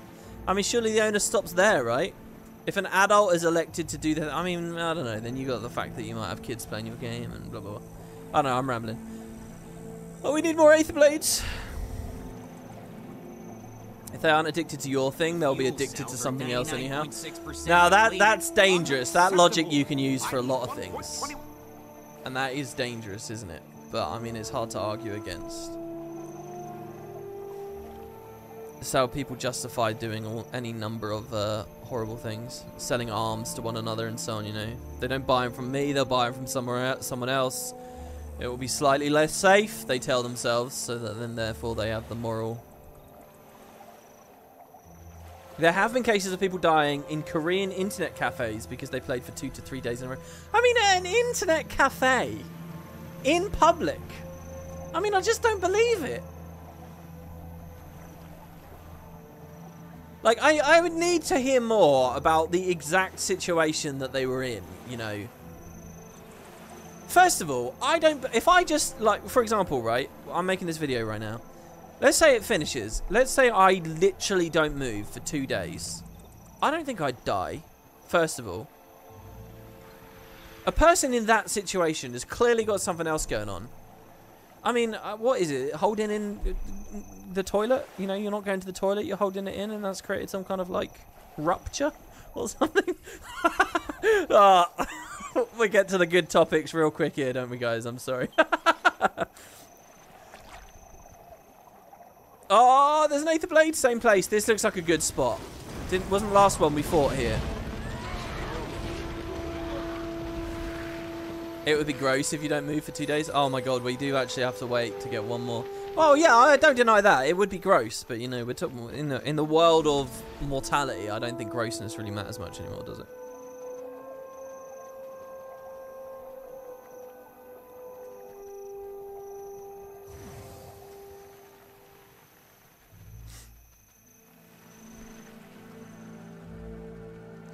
You're not justifying the morality of it, you're just saying you can't hold yourself responsible for others' actions when people have a choice. I mean, yeah, to a certain degree, I'm very much in your court with that. And from the perspective of just trying to make something ludicrously addicting, I don't see anything too bad about that. I think that's a bigger conversation when it comes to mobile games, actually, isn't it? You know, there's a word people love to use to put down games with those ambitions. Predatory. This is predatory. It's preying on my time. And my wallet, which I chose to exhaust. But I mean, it is a real conversation, you know? Gambling, people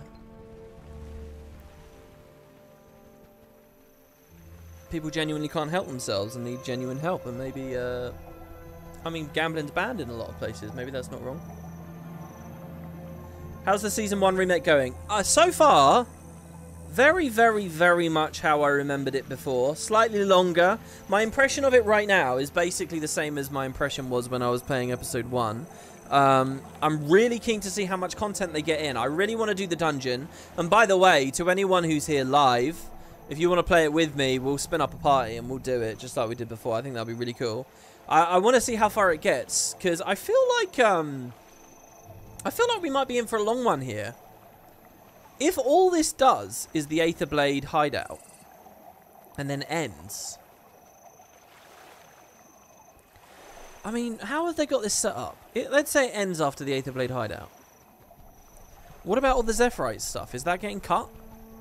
What about the Pavilion stuff? Is that getting cut? If they cut all of that because that's seasonal or something, maybe the justification is that it's somewhat there anyway. If that all gets cut and we dip straight into the Tower of Nightmares... It's nice to see someone on a skiff, not as a skimmer as I am. Then maybe I can see it being 5 because you do Tower of Nightmares as 1, and then you're already over halfway. That's already 3 out of 5 done, and then 2 around Lion's Arch. But I don't know whether I like that. I think we need the Zephyrite, don't we? Need the Zephyrite for Aureen's Egg and the start of Season 2. Season 2 starts with the Zephyrites getting shot down. It makes very, very poor transition if we don't know who they are before that point.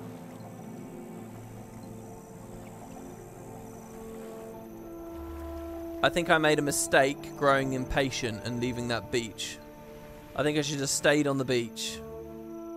So I'm going back. We'll go through the worm fighting arena. It's interesting to think that a lot more people might be doing Triple Trouble over the next few days because people are here for the Aether Blades, and then it will come up. It should totally count because it's somewhat Aether Bladey with the thumpers. Destroy. It's all Scarlet at the end of the day.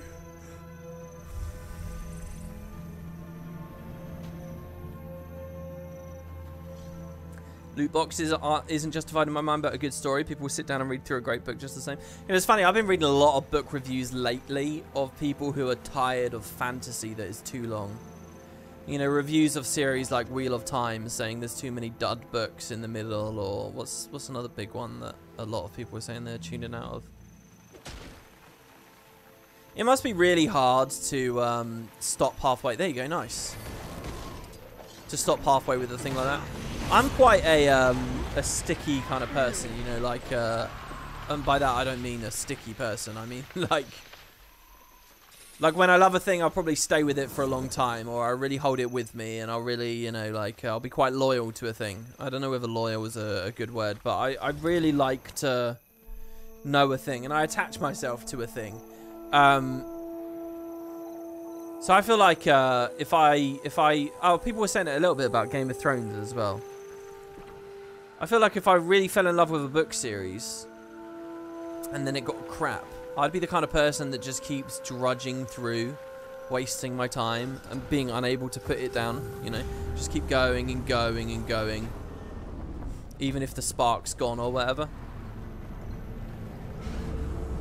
But I wonder whether people are getting a bit more savvy than that a lot now and just saying, no, do you know what? It's not doing it anymore.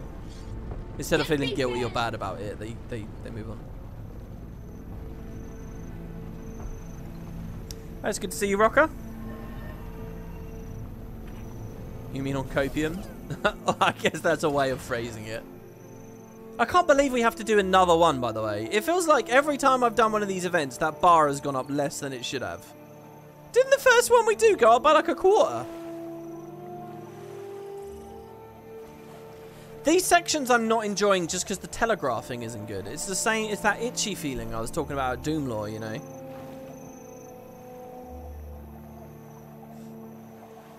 Like a loveless marriage. Well, I think it's a little bit different. It's a little bit more severe when it's a marriage, you know? You've entwined your lives. There's like shame behind a divorce, isn't there? There's finances. Divorces are expensive things, and there's fear that you won't find anyone else. You know, you don't have any of that stuff when it comes to quitting a crappy book series. Would your dream MMO have different factions like Horde versus Alliance or EverQuest good versus evil? Actually, I don't have that in mind because I have quite a strong cooperative thing going on, which kind of gets undermined in the story later. But so I don't have so much of that. I do, technically in the story, I do have two factions. The story I have is very, very, very similar to Star Trek Voyager, which I think is one of the most brilliant premises for a piece of fiction I've ever come across. So the idea is, Voyage is a very simple idea. It's sci-fi, right? But the idea is that these people, they're flung really far away from Earth. They're so far away from home that they can't realistically expect to get back before they die of old age. They're really far away. But they're optimists, and they go on this journey to try and get home. And as they go, they hope they'll find new technologies and peoples and capabilities to maybe get back. And, you know, they're at the heart of Trek, as far as I understand, specifically through the 90s, I haven't seen much of the new Trek, is like there is this thing of optimism and a beautiful utopian humanity lying ahead of us. So you have this great, like, optimistic thrust of these people just on this massive adventure, but it's about getting home, and I find that emotion really, really good. And that's kind of at the heart of what I want to do too. So anyway, in Voyager, they have... at the very start, this doesn't persist in Voyager, but they have this thing where they're two politically opposing factions. You have a ship of these people called the Marquis, and then you have the Federation ship. And in Voyager, these people are forced together, and you have this kind of interesting mix of these crews. In my idea, I have something very similar, but they don't mix together. So you do have the two factions. You have the Alliance and the Horde or whatever, and they're all trying to go home, but neither of these groups like each other. So you're kind of going in parallel. But anyway, that's in the story. That's not a player choice to be able to pick one or the other. It would just be way too much to sustain two totally different storylines based on the two factions as they travel, you know. They're more about the story, and they cross over and stuff, and yeah, alright, okay, cool. We finally did it. Lion Guard, Inspector Kill. The Aether Blades. Oh, so are we going straight into the dungeon now? Have been hiding inside a cave in Lion's Arch this entire time. The scoundrels. I could use some backup for a raid of their hideout. Consider yourself deputized. Head to the base of the waterfall at the diverse ledges as soon as you can, and I'll meet you there. So how are they doing this, though? It's not there anymore, is it? How have they done the entrance? Okay, so does anyone on live want to play this with me? I am on... That looks like a North American ping to me. So I'm playing North America. I'm playing NA. So if you guys are on an NA server and you want to play with me, all you have to do is, if you look in the live chat here, I've typed /join list. Just copy paste that into your in-game chat box. Just type that. Right there, I've got on screen for you. Just type that and press enter. And it will send me a party request, and we'll do it. If not, I'll go alone, or maybe I'll look on LFG. LFG must have some people doing this for sure.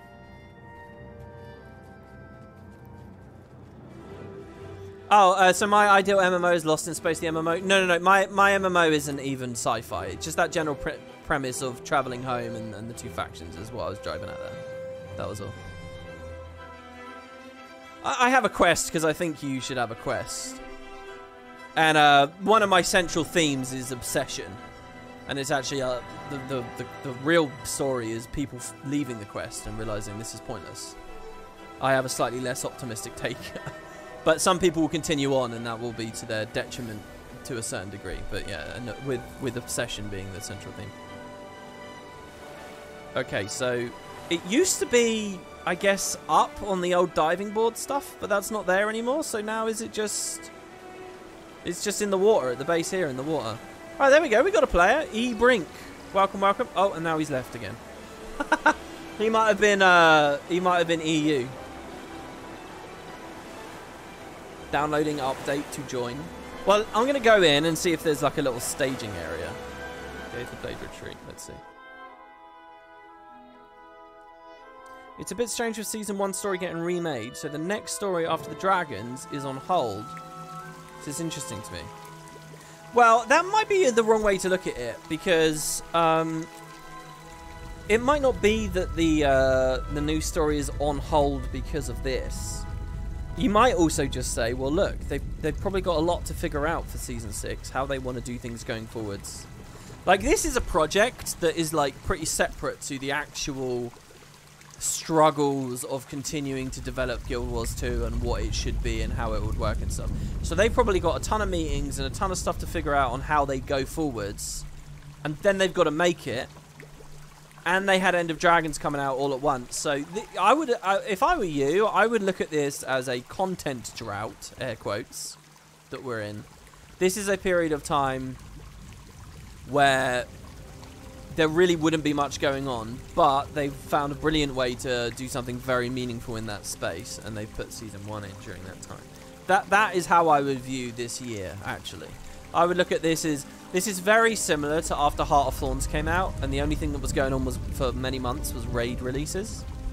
We're in a similar position now, you know, and we were waiting for Season 3 for that long. Okay, so it looks like you can't join if I've already opened. This guy says, sorry, yes, I'm EU. Will that not work then? No, it won't. Only North American people can play. Yeah, there's no cross-server. Yeah, you can't play. You can't teleport to me. I'll go out into Lion's Arch, I suppose. This is quite interesting, just having an entrance and exit now. And it feels really weird going in there and seeing, like, the entrance of the fractals like that.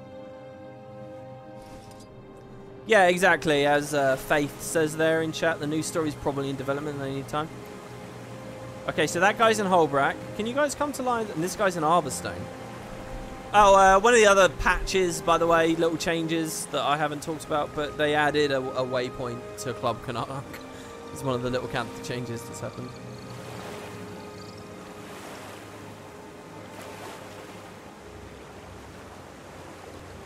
Okay, so, but I think the people that joined the party here are European players when I'm North America, so.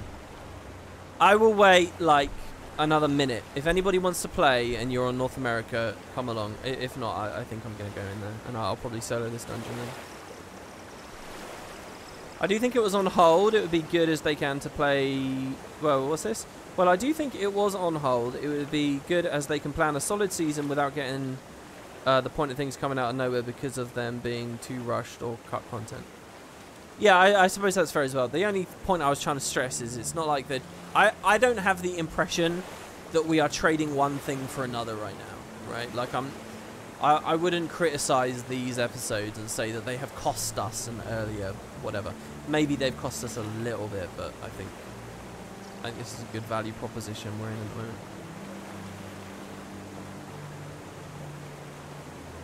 Okay, let's just go on in.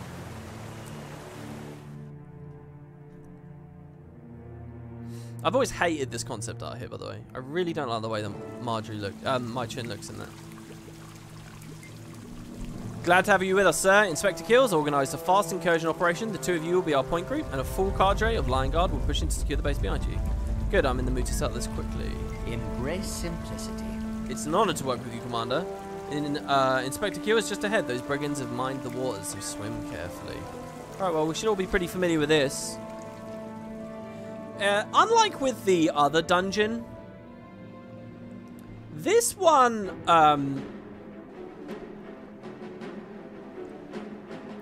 so there were pretty good, sizable chunks of the other dungeon that are not replayable in Fractals, like the ending sequence, for example, and that little bit in the middle. Here, though, pretty much all of it you can tour around and explore in the Fractals. You do have to go backwards for a bit, and it is empty. Let's get going. But, I don't expect this to be too wildly special and new. This is going to feel a lot like the Fractals, I think, this time. Of course, I don't know how the combat tuning's going to be. I'm used to taking an insane amount of damage in some of these bits. Oh, I didn't have any quickness for that sound scroll.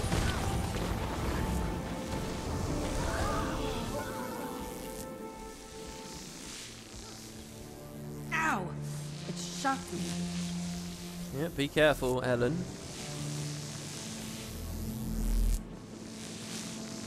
I wonder if there's any new dialogue actually in these bits. Of course, with Lightning Flash and with TPs and stuff, we can get through this really quickly. I actually really like the idea of someone who's super familiar with Fractals and does it like constantly, just instantly rushing through all of this because it's totally boring to them.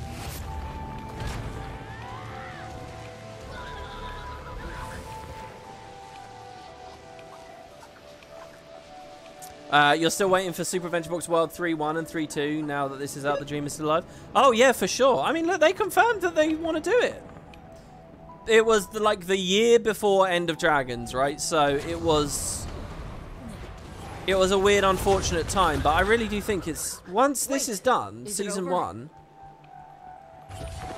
I think we could look at a new Sab world next year even. Possibly. I don't know. The timeline currently kind of works out that they're probably going to be all hands on deck for Season 6. Plus X-Pac. What's the number? 4? So maybe there's no space for Sab at that point. But then again, when will there ever be space for Sab? If not. I mean, the idea could be that you just you make Sab and the Living World season the same thing. That's what Season 1 did. It won't be in this replay here, but that is basically what it did, so I don't know.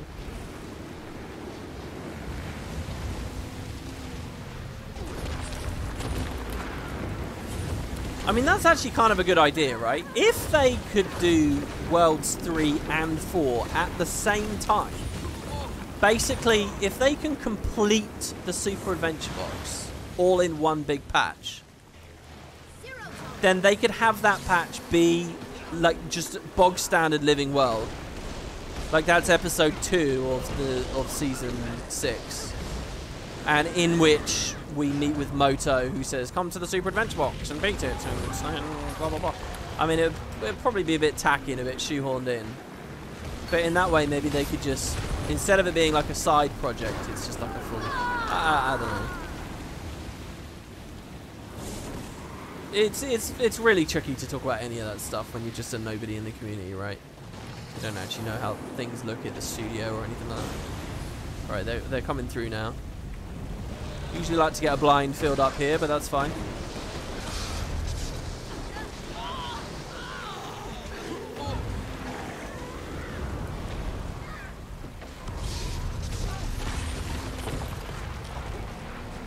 So we've made progress for 25 Aether Blades there. How many is it for the whole thing? It's 50.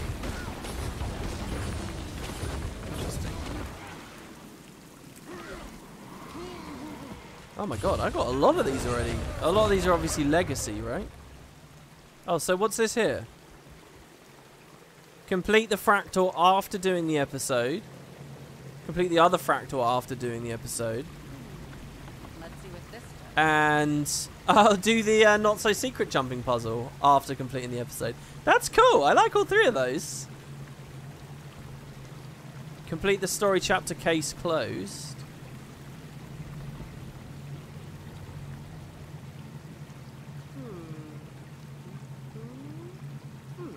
Avoid all of his things. Use the Tassie box on 11 people. What? I did that though. Oh no, I didn't. I accidentally scanned her too early. It doesn't look to me, guys, like there's much more to this release than this dungeon. Have a good time. This is not going to have the Zephyrite and stuff. Well, how are they doing this? What is it? Next time is Zephyrite and Pavilion all at once, maybe? This is a sterile research environment. Leave at once.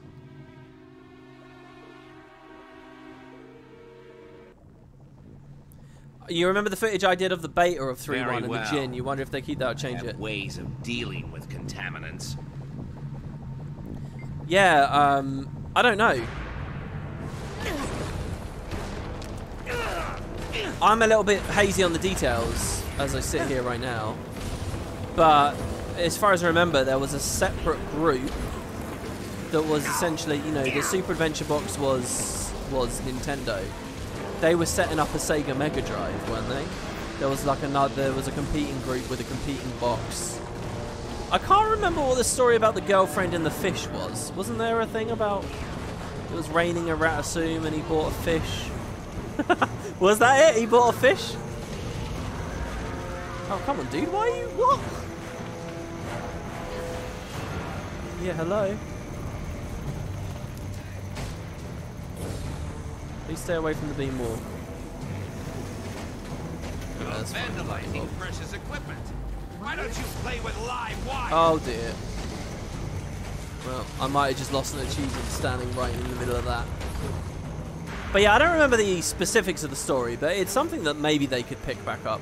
I actually was, this year's Super Adventure Box, really interested in the in all the glitches and stuff. It all felt very Void-like to me. I don't know, did anyone else have that impression? It felt kind of like voidy and... Time to amplify the power. I don't know, just somewhat reminiscent to these big End of Dragons things. Oh my god, did I make the jump there? I'm very proud of that. The Shadow Box, that was it. Was that what it was called? The Shadow Box? Yeah, I remember that. That was also interesting and creepy and conspiratorial. Yeah, very well remembered. Oh yeah, and the genie was a joke about game genies, right? All right, let's watch let's watch him get You've won bopped. nothing. Tremble and cry as I unleash my greatest. The delay on that blowout is so sad. All right, so this is technically new. Ready? This I is. hate those grubby little inquest. See, in the fractals we're leaving right now. Citizen. But we can continue along. I'm shocked and impressed that these ruffians kept this place secret for so long. Let's go. We've still got ground to cover.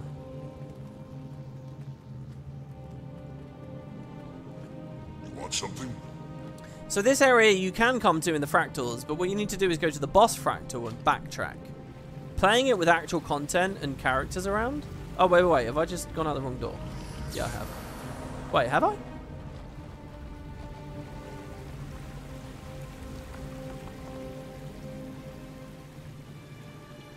I think I did go out the wrong door, didn't I? There's a chest over there. I mean, I'll open that. Why not? Or is it through here we need to walk? Asset recovery. In the story instance, plunder all the Aetherblade chests. Yeah, that was really good about episode 1 as well. All the hidden chests and things. I enjoyed that a lot.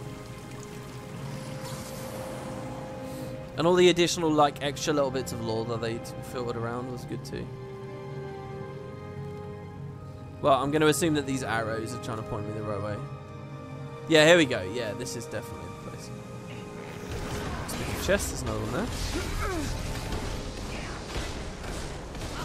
This is where we'll walk along the bridges and we'll see like all the really watery, like stormy, frothing tides hitting against the rocks. You want to see the Jobotron accusation part in Vigil Keep? I don't remember that, but obviously I do remember the Vigil Keep stuff. That's an interesting part of all of this too to me. Like, how will they do that? I suppose they could treat that just like they do Old Lion's Arch. But at the same time, Old Lion's Arch is still here on our clients. Look at these boats caught in the tide. Look how cool this is.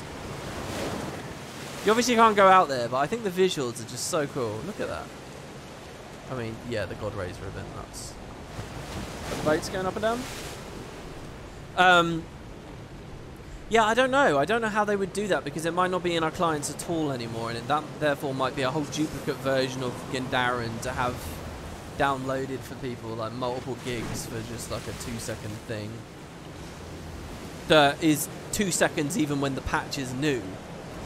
Let alone 5 years from now where absolutely no one's going back to it. And yet there it still is. I mean, but then you just wouldn't download it on the fresh and stuff. I don't know. It just seems a little bit weird, that's all. Maybe they don't want to be serving all that data to people. I don't remember this, by the way. These lightning strikes. Pretty cool. Fun little wriggle. Actually, it's not a fun little wriggle. I kind of really don't like those because what it means is I don't get to enjoy the environment because I have to... Well, I don't have to, but I find myself staring at the ground telegraphs instead.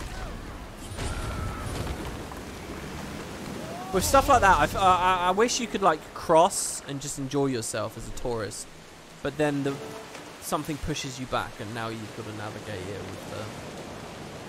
In fact, this light is crazy. What? This isn't here in Fractals. What is with that light? Is this a DirectX issue, maybe? Does everyone have this? Anyone in the live chat want to explain? But these are definitely the coolest waves and watery areas in Guild Wars. By far. I mean, look at that. Getting rocked around as well with the flag and stuff. It's weird, right? Because I get a little bit of a Final Fantasy moment here. My favourite thing going through Final Fantasy is the dungeons, because I think they're so cool with the environment art and design. And actually playing a tank in dungeons, I kind of enjoy the gameplay there too. I know a lot of people find it really boring or whatever. But I love that about the Final Fantasy dungeons. I feel like Guild Wars easily could have been at that level and doing that thing for years and years and years. But we only have these tiny little glimpses of this kind of thing during the Season 1 content, and then it's gone, you know? And it's frankly because they never handled it right, not on the itemization side, nor on the actual gameplay side. But the environment bit is every bit as good. In fact, I bet if you paired this dungeon with a Final Fantasy dungeon from 2013, well, if I had any brains, I could probably remember and do that. What would that be? That would be a Realm Reborn dungeon, wouldn't it? A launch Realm Reborn dungeon? I mean, this looks billions of times better than those did. Wait, is it over? Sunken Sea of Karth, or whatever it's called. I don't know why that's the first one that comes to my mind. What's that got? Ray Flox's long stop? There was a shark in the water. Oh, I didn't see that.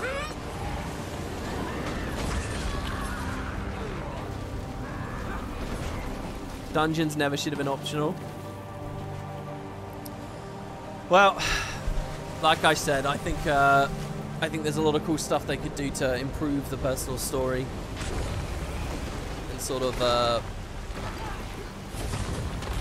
set new players up for the Steam release. I actually haven't monitored that video all month. I don't know if people are still watching it or commenting on it or anything.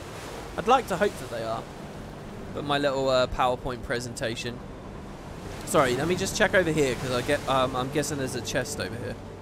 This is where a merchant is, I think, in the fractals. Maybe.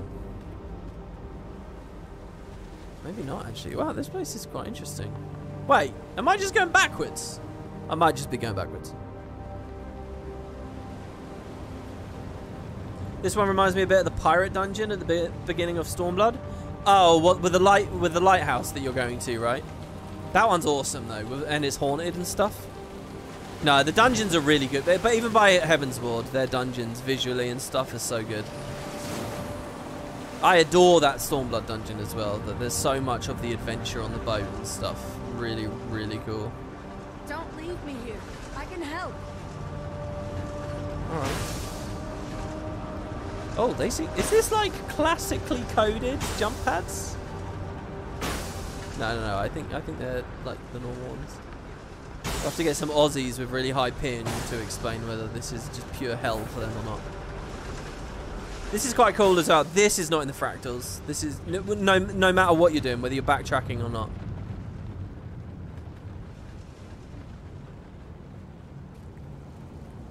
Isn't that the Mychin fight arena?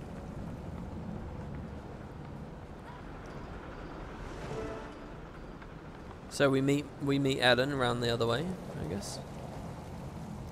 Yeah, here we are. Today they updated some leveling stuff. If you own the expansions, you get your mastery bar at level 80. If you have mastery points. Oh, you mean literally today's patch? I did read. Here's a funny thing. I got really tired right before making this video. Like, how long is the video? Wow, I've been playing 2 hours. Okay, 2 hours ago, Follow me. I was really tired. So I like closed my eyes for a second, but right before I did that, I thought, I wonder if the patch notes are already up, and they were. The patch notes were like preceded the rest of the release by like 40 minutes. So I bet that first chest was like right back at the start, by the way. So I did read the patch notes for today. I don't remember reading anything about mastery points. Maybe I was just dumb and I glossed it too quickly before closing my eyes. One thing you don't like about the 14 dungeons is they're just transparently linear hallways. Well, I mean, maybe that's a criticism. Wait, why have I got optional dialogue triggers back here at Scoundrel's Hollow? Oh, maybe that's the very beginning. I love this, by the way. Scoundrel's Hollow, Wretched Walk, Deceit's Climb. I haven't seen this map for ages. In fact, look at that. That goes into the Delesio seaboard a little bit. That's really cool. Yeah, maybe you can judge them for being linear, but on the other hand, labyrinthine design doesn't work for a repeatable endgame space because players will just learn the route through and they'll just walk through it in that specific way. I remember playing World of Warcraft Classic and you can see labyrinthine dungeons there. It doesn't match with what the content is intended to be within the MMO.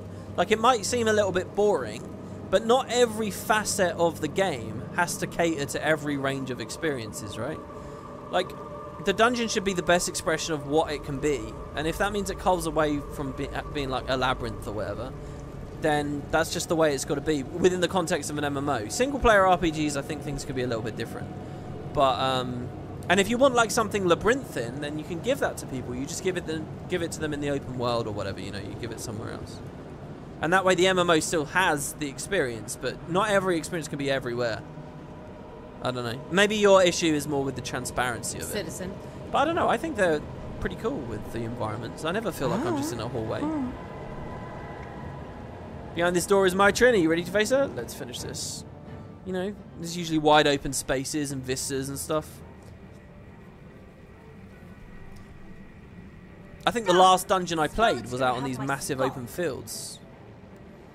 The 5.5 dungeon or whatever. It'll take cannonballs to get out of here alive. I'm dead either way. Might as well strap in for a decent fight. You got it. I'll undock the airships. I'll raise the gangplanks. It's interesting having a bit of different dialogue, right? Or entering the room differently. This is what your curiosity gets. Okay, no, it's not different dialogue. It's definitely not. Wait, hold on. Is that... No, that's not the right one. So the mechanics are the same. So let's see how much damage she does here. Okay, hold on. How does this work? Can I break the bar to get at her earlier?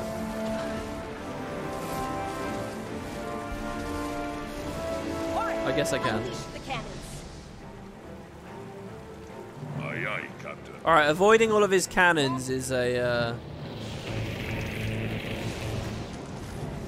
is an achievement. I think I just failed something, though. Do I need to dodge to get that off my head?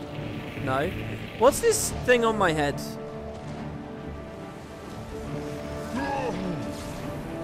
I don't like how there's no marker to track the achievement, unless I just failed it too quickly.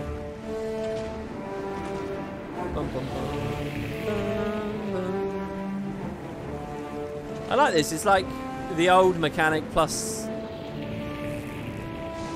Actually, I can't remember what version of the My Chin fight I'm playing right now. Is this the classic one or the current one? It's the classic one, isn't it? I don't remember these phases being too long anymore.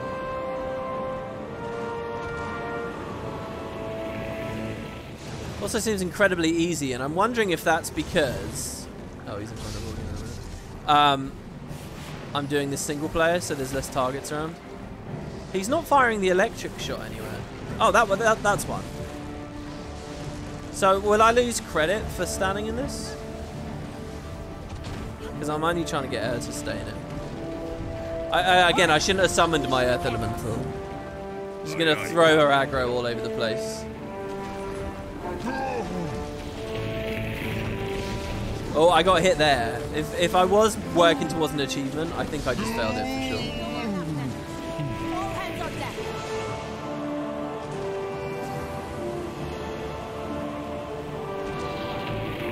This is the remake version? Oh, well, there you go then. Does that mean I'll get an extra phase with a bunch of ads in a minute, right? I thought that the old version had like a stupidly long, tedious wave attack, bullet hell section. Oh, the airship's leaving. Oh, wasn't I supposed to press a button to shoot that down in time? Have I messed that up as well now? Wait, don't TP to me. TP to me on here. Or just stand in it for a second. I don't think it matters, honestly. It's tuned so low.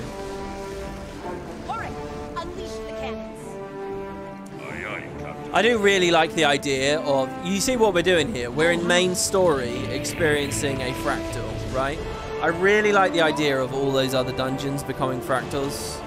So all the new players can play Ascalon Catacombs, and then they'll come here and they won't be so intimidated in the fractals because they do have experience with a lot of it already, you know? You have to TP. Horrick's dead now, but she has no shield at all, so... Enough! You've won! Lion Guard. Oh, we got it. Take our intrepid airship captain into custody. Don't take your eyes off her. On it, investigator. I'm itching to blow that escaping airship out of the sky. Any ideas how to do that? Sorry, I'm rushing here because I thought this was an optional thing you had to do quickly. I feel like I've just messed up the cutscene. Maybe not. No, right? That's fine. You just got to get there quick, right? That cutscene was really well rendered there as well, by the way. This is like story going into strikes. Exactly, yeah. Exactly. This is story going into fractals. There you go. Unfriendly skies. I think we have to do that at like a quick speed. So. Alright, you're in chains, Mitrin. Citizen. So hold on, are we gonna... Is this gonna have an epilogue where we see her escape to the mists already? Thanks, Commander. I'll sleep a little easier tonight knowing that Mitrin is in custody. All of Lion's Arch will. To think the Aether Blades were hiding so close that entire time. She'll face justice. Don't beat yourself up. I won't. I'm headed to Divinity's Reach after I wrap this up to express my thanks to Delacroix and her assistant. I'm sure Magnus will want to celebrate with an ale. You're welcome to join us. Dead End Bar? I know the way. It's weird having Echo Valley Forest music here. Same dialogue again there. Does she want to speak? No? Let's check if there's a chest on the ship. I've still missed one. And again, I bet it's right near the start. Actually, it wouldn't surprise me if it's under the water, you know. You have to swim down to get it. I think that'd be a cool place to put one. Well, here you go. So this is 4 out of 5, and then some mystery. Or it's probably in one of those houses, you know, near the start. Chest 3, actually. The Aether Visor. A trophy from the investigation and apprehension of the Aether Blade Pirates. Double-click to choose a reward.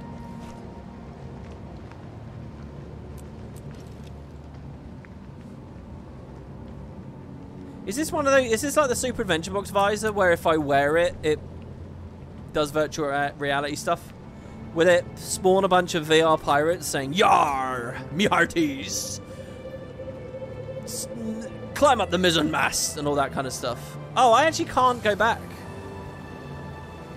Interesting.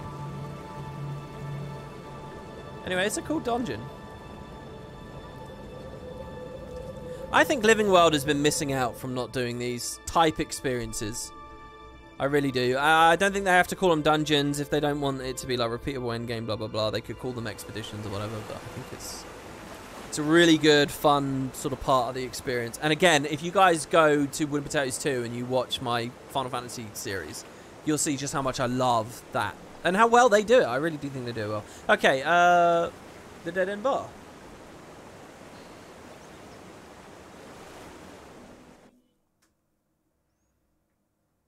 Chest 1 is in the room before Frizz. That was the only one you found? Oh, I think we managed to get that one, luckily. They weren't too arcane or too crazy hidden. It's not like you need to go to the wiki to read that one.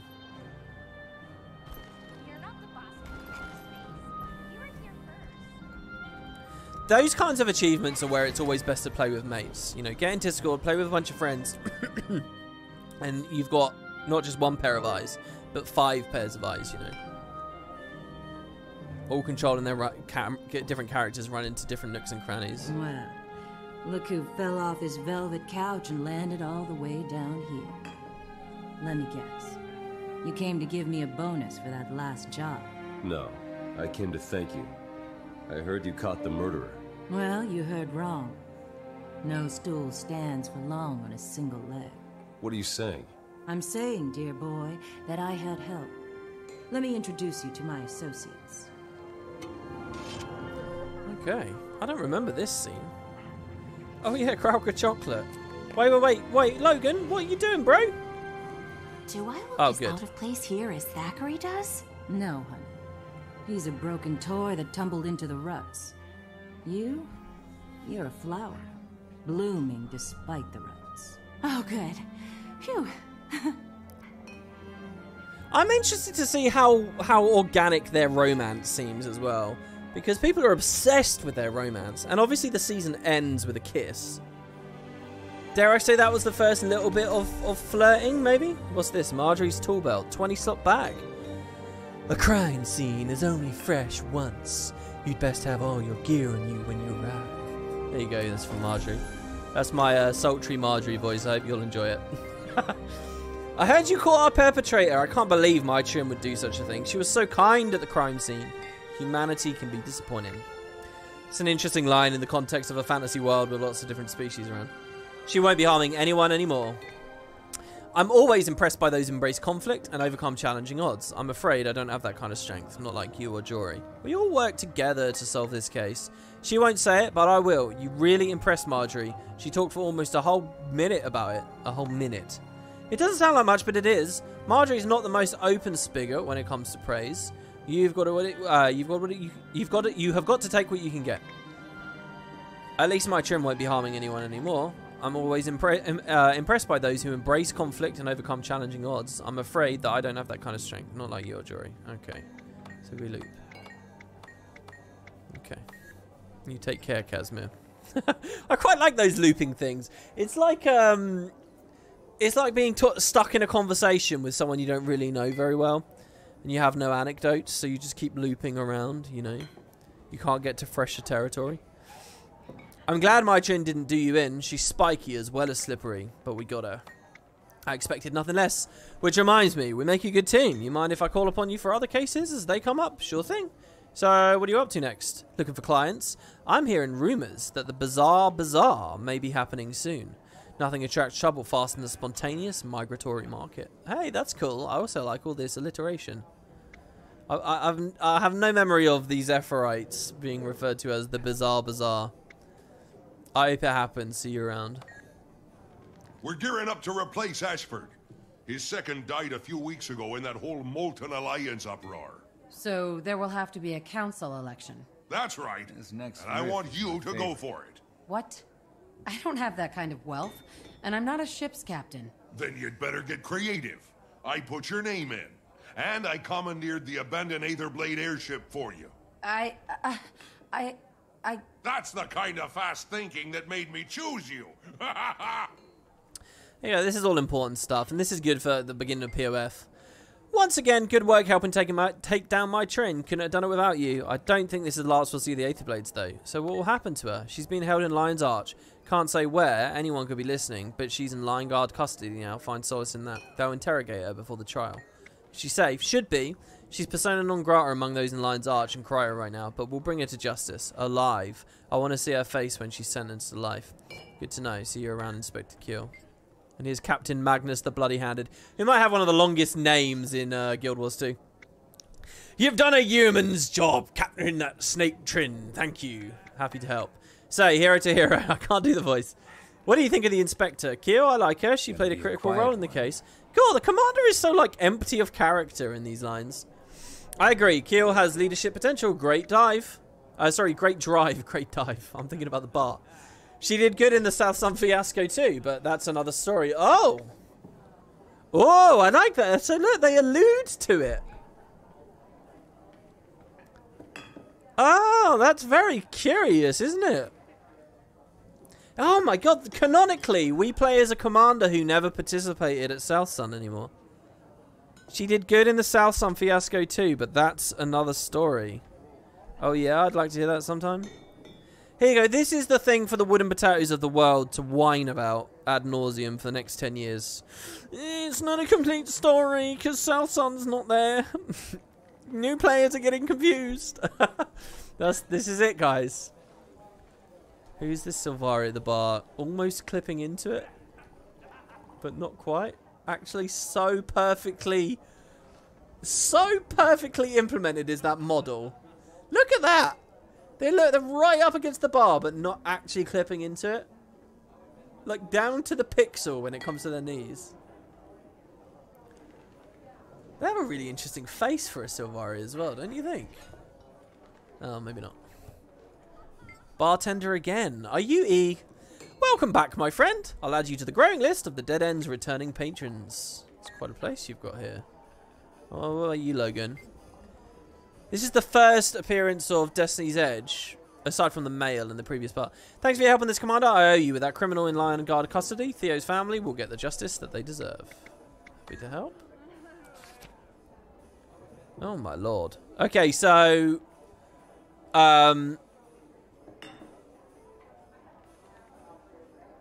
this we had on the last patch as well. They tell you to go to Fractals because... Or was it this specific message? I think it was, yeah. Excelsior Adventure. Lion's Arch is still abuzz with the tales of the Lion Guard's brave incursion into the lair of Tyria's latest villainous cadre, the Aetherblade Pirates, and now you can re-experience the decisive raid for yourself. That's right, in the Consortium's proprietary Fractals of the Mists, you can relive pivotal moments in Tyria's history within mist-based simulacrum environments. Fight alongside the Lion Guard's own Inspector Keel and become the tip of the spear as you break through the Aetherblade defenses and bring their leader to justice. Fabulous experiences and exciting prizes await in the Fractals of the Mist. Try it today in Lion's Arch. I like this sense of it is like a tourism thing, which is obviously always true, but it's easy to forget. Fractals are recreations and not guaranteed to be precisely accurate to historic events. Terms and conditions apply. See attached adventure agreement for details and an updated liability waiver. You receive this message as a party of interest in events that have been identified as appearing in fractal recreations. If you want to unsubscribe, can we actually unsubscribe? Like in the last patch this came up. Can I actually go fill out that form somewhere? Okay, what's this? Another day, another debt. The tragedy at Dragon Bash has been put to rest, and a new mystery calls, or will soon, I'm sure. In the lull between cases, I must take a moment to thank you for your valuable service. We wouldn't have discovered my chin's involvement without your help, so thank you. I'll see you later. Marjorie sent that twice. The tragedy in Lion's Arch has been put to rest, and a new mystery calls. We wouldn't have discovered it without you, so thank you. Feel free to stop by the Dead End Bar anytime. Keo and Magnus are going to swing by too. I owe you all a drink. Slightly different ending. And then here... this is the first little bit of clunkiness. Lion Guard Inspector Hawley lists, Keel ordered me to inform you of a second Aetherblade lair at Broad Hollow Bluffs in the Gendaran Fields. It's a death trap, but it's filled with treasure. Let's give those pirates a taste of their own medicine, plunder their lair. If we clean them out, they'll think twice before setting up shop again. So that's the jumping puzzle, which I'm not going to do in today's video, but the jumping puzzle is awesome. It's there if you guys want to watch it. I'm pretty sure in my jumping puzzle playlist. Actually, I think that was one of the first puzzles I did with Matt. I think I have a video with Matt doing that one. That wasn't in the original run with Mike. And I don't think we did any jumping puzzle videos after Christmas. So I don't think that one would have made the original cut. But yeah, 20 slot bag. I kind of want bigger bags though, because I mean, who do I put this on? Maybe one of my mules I can do that with. Okay, so someone in the live chat had a brilliant idea earlier, and that was to preview the Zaitan editions of the Legendaries, which I really do think is a cool idea. So let's do that, but let's do that on a bigger character, shall we? Oh, actually, before I leave this then, let's just quickly look. Sky Pirates, done. That's why he's in business. Hope you like it. With my chin and custody, maybe we'll figure out who's behind this whole mess. I met with these guys. On my way out, I heard Keel and Magnus discussing her future in LA. He wants her to run for Ashford's spot. First it was the Molten Alliance, now the Aetherblades. We don't know what's behind this mess, or who, but every time we think things have calmed down, something else wakes up. My Chin mentions someone named Scarlet back at the hideout. Maybe that's our best lead. So we have the name now. We'll get a face on the next incident. I can't believe this is quite surreal. We're actually here. We are playing season 1, and it's filling in. The question is next patch Jubilee, Funhouse, Glint Song with the Zephyrite? Maybe it is. That would be 4 releases. This was just 2 releases. This was 4, but some of them were really small. This is 2. Next patch might be 4, because it'll be the double release for the Zephyrites and the double release at the Jubilee. That would leave part 4 as the Tower of Nightmares with the Toxic Alliance. And that would possibly be a quadruple release as well. But then part 5 would be so much. All that information on Scarlet, the Marionette, all that stuff. And then they would have to do all the Lion's Arch, initial attack, second attack, Breachmaker. Part 5 is looking to be huge at this pace. I'm amazed that this is only 5 and not 6. But there you go. Okay, so yeah, let's go to a big character. Just to round this out, the other big thing in the patch, just for people who might be interested. Let's do our warrior. Warrior's always... Big Norn is always a good thing to show weapons on. Oh wait, make sure to look for E's letter in that instance you're in. Wait, what letter? I missed a letter in the dead end? Okay, hold on real quick. Can I go back?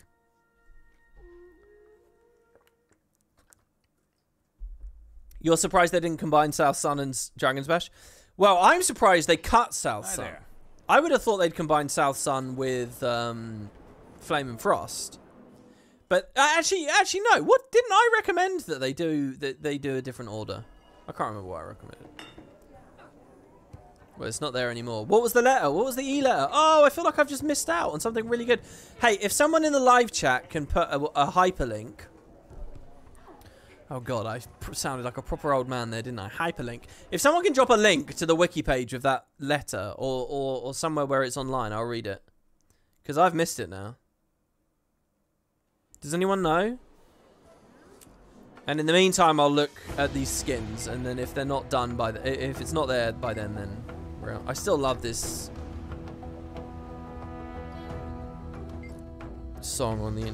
I'll tell you what, End of Dragons soundtrack is one of the best things, unquestionably best things about the expansion. So good. Am I on North America? You're literally at the instance. Yeah. Okay, then send me a request if that's all right. I don't know whether I can. Oh, I don't even need to go anywhere, do I? I don't know whether I'll be able to interact with things in your instance, but yeah. What are they called? The Zaitan weapons? Oh well, hold on. Let's. Oh my god, all this swapping around. I'm gonna swap back to Liz here just because Liz is standing right there at Divinity's Reach. You completely spaced this episode was released today. Well, if I wasn't going through all this stuff and I was making the regular videos, hopefully I could have helped with that. Because they did do a blog post, I could have done a little video about it. It wouldn't have been much, but... Oh, let me... Okay, wait. Butters is in Divinity's Reach. But hold on, aren't you on EU? I'm on NA.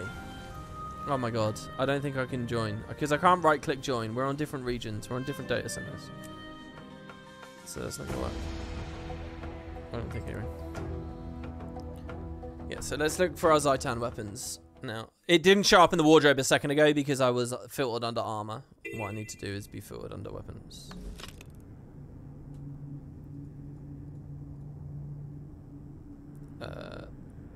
Okay, weapons. Zaitan. Okay, here we go. Oh, you're on NA, so I must be on EU? But I have NA ping. I have EU ping. Why was my ping so high earlier? I'm on EU. This whole time I've been on EU. I'm so sorry to those people earlier, those North Americans earlier who came to play. I've been on EU the whole time. Oh, rip. Okay, well, there you go. Okay, so,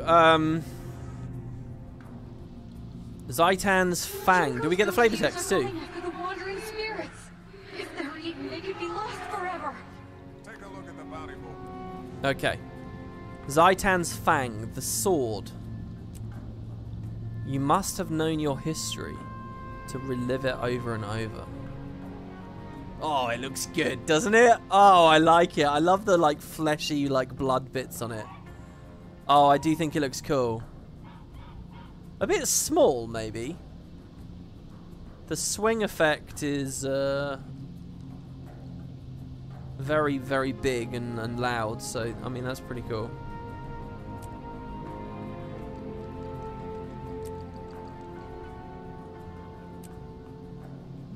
There's something about it, though, that already, I don't know, maybe it's just because I have this knowledge, but it already feels not like a legendary, though, like it's a set. It feels like a Black Lions set. I'm not trying to be a complete downer here, and I know that, you know, I can't see its footsteps, or its on-kill effect, which is a big part of it as well, right? The on-kill effect, I guess, is going to be a pile of bones or something. Keep an eye out on Reddit. I'm sure someone will get a video up of that real quick.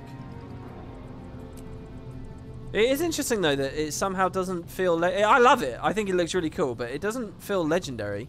Hammer. Zaitan's weight. I wonder when we get to Jormag, is it going to be Jormag's Fang and Jormag's weight, or are they going to do unique names for all of them? I mean, that would be really impressive if they can. Oh my god, it looks good. I can build a world out of the things you're too small to understand.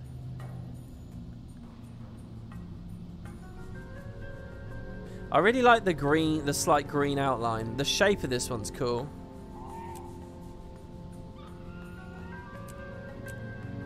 The unsheath is just weird. It's like it's very yellow, isn't it? Big yellowy kind of explosion on the unsheath. I guess it's supposed to be sort of reminiscent of bones and plagues and necrotism. I really like the green colour on these, though. And obviously the fleshiness is brilliant. It would look really good on my Flesh Abomination character. Longbow, we're not going to get to see the projectile here.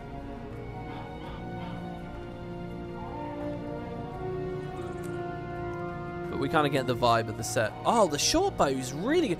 Oh, the longbow should have the short bow shape. I really like the shape. I like the thickness of the short bow. Depending on what these projectiles are like, these could be really cool. I feel like this shape's super overdone. Wow, the dagger looks interesting, but it's probably just the size of... Wow, it's actually a huge dagger. That is a monstrous dagger. I'll tell you what, it's like the same as the sword. It's just he's holding it backwards. That's a huge dagger. Great sword, people are going to be interested in, I think. Definitely looks cool. I like the black, darker shading to it. Oh, the mace is sweet. I wish I could look right down the top. Pistol. Now this is where it gets weird, designing pistols for this kind of scheme. Not too interested. Same with the rifle. We have Zaitan's reach here, which is a scepter from Vanilla, I believe. Oh, I've stopped reading the flavor text. Hold on. Living my... Oh my god, I stopped reading so many of them. Think of the terror they all endured and the wounds they tried to survive.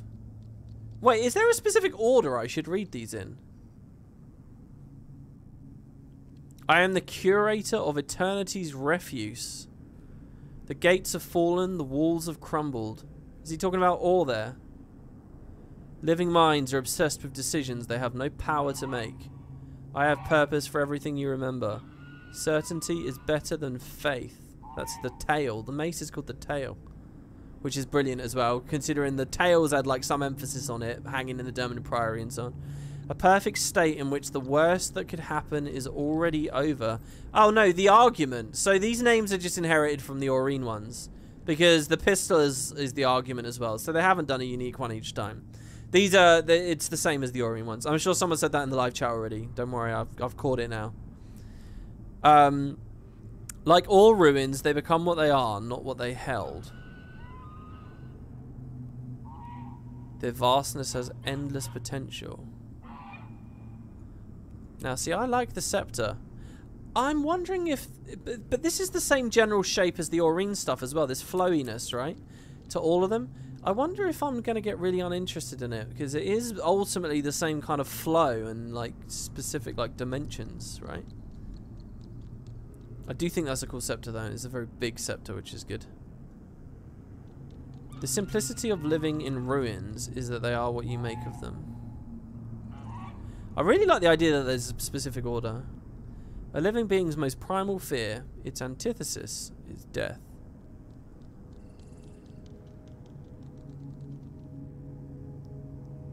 His breath is the torch. We can use anything that remains of you. Don't justify yourself with a purpose. What's all this? This is interesting with this theme of having purpose with Zaitan. His voice. I no longer recognize myself without it.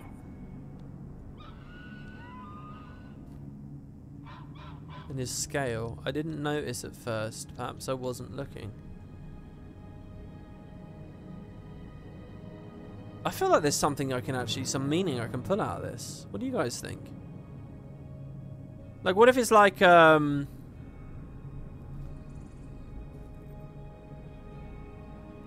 like here, what's he referring to?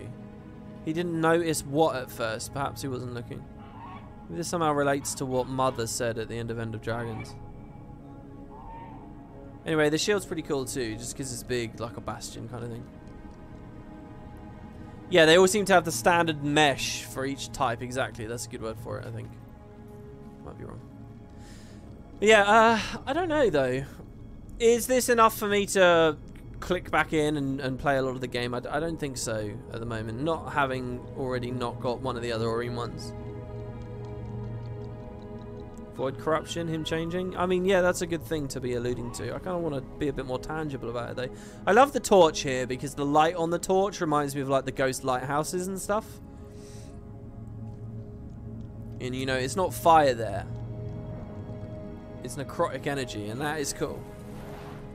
And I love this, like, Stygian Vale Maw kind of thing, you know, the Stygian Maw. The giant vagina monster that is like essentially a raid boss you fight in Guild Wars 1. You know, this is it. This is the vagina. And you do all the fighting on the outside. Oh man, I miss learning how to farm that. The voice one sounds sad, like when he became reduced to his nature, he was still aware beneath somewhere. I think that's very on point with what the Elder Dragons are like as well. Yeah.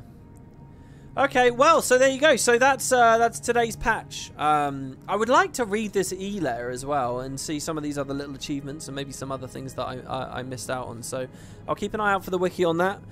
Thank you very much. Anybody who managed to make it to this one live, thank you very much for watching. To anyone who watches this, you know, you get home from work later today, you see that I've actually put a video up. Thank you very much. Again, like I said at the start, I'm really sorry that there's been so little activity recently. This is not how I want things to be. And all I can say at the moment is that I'm really, really sorry about that fact. And I'm hoping to change it. So, thank you, everybody. I hope you had a nice day. I hope you get in there, enjoy the patch yourselves too. And I'll see you next time. Thank you, everybody. Have fun now.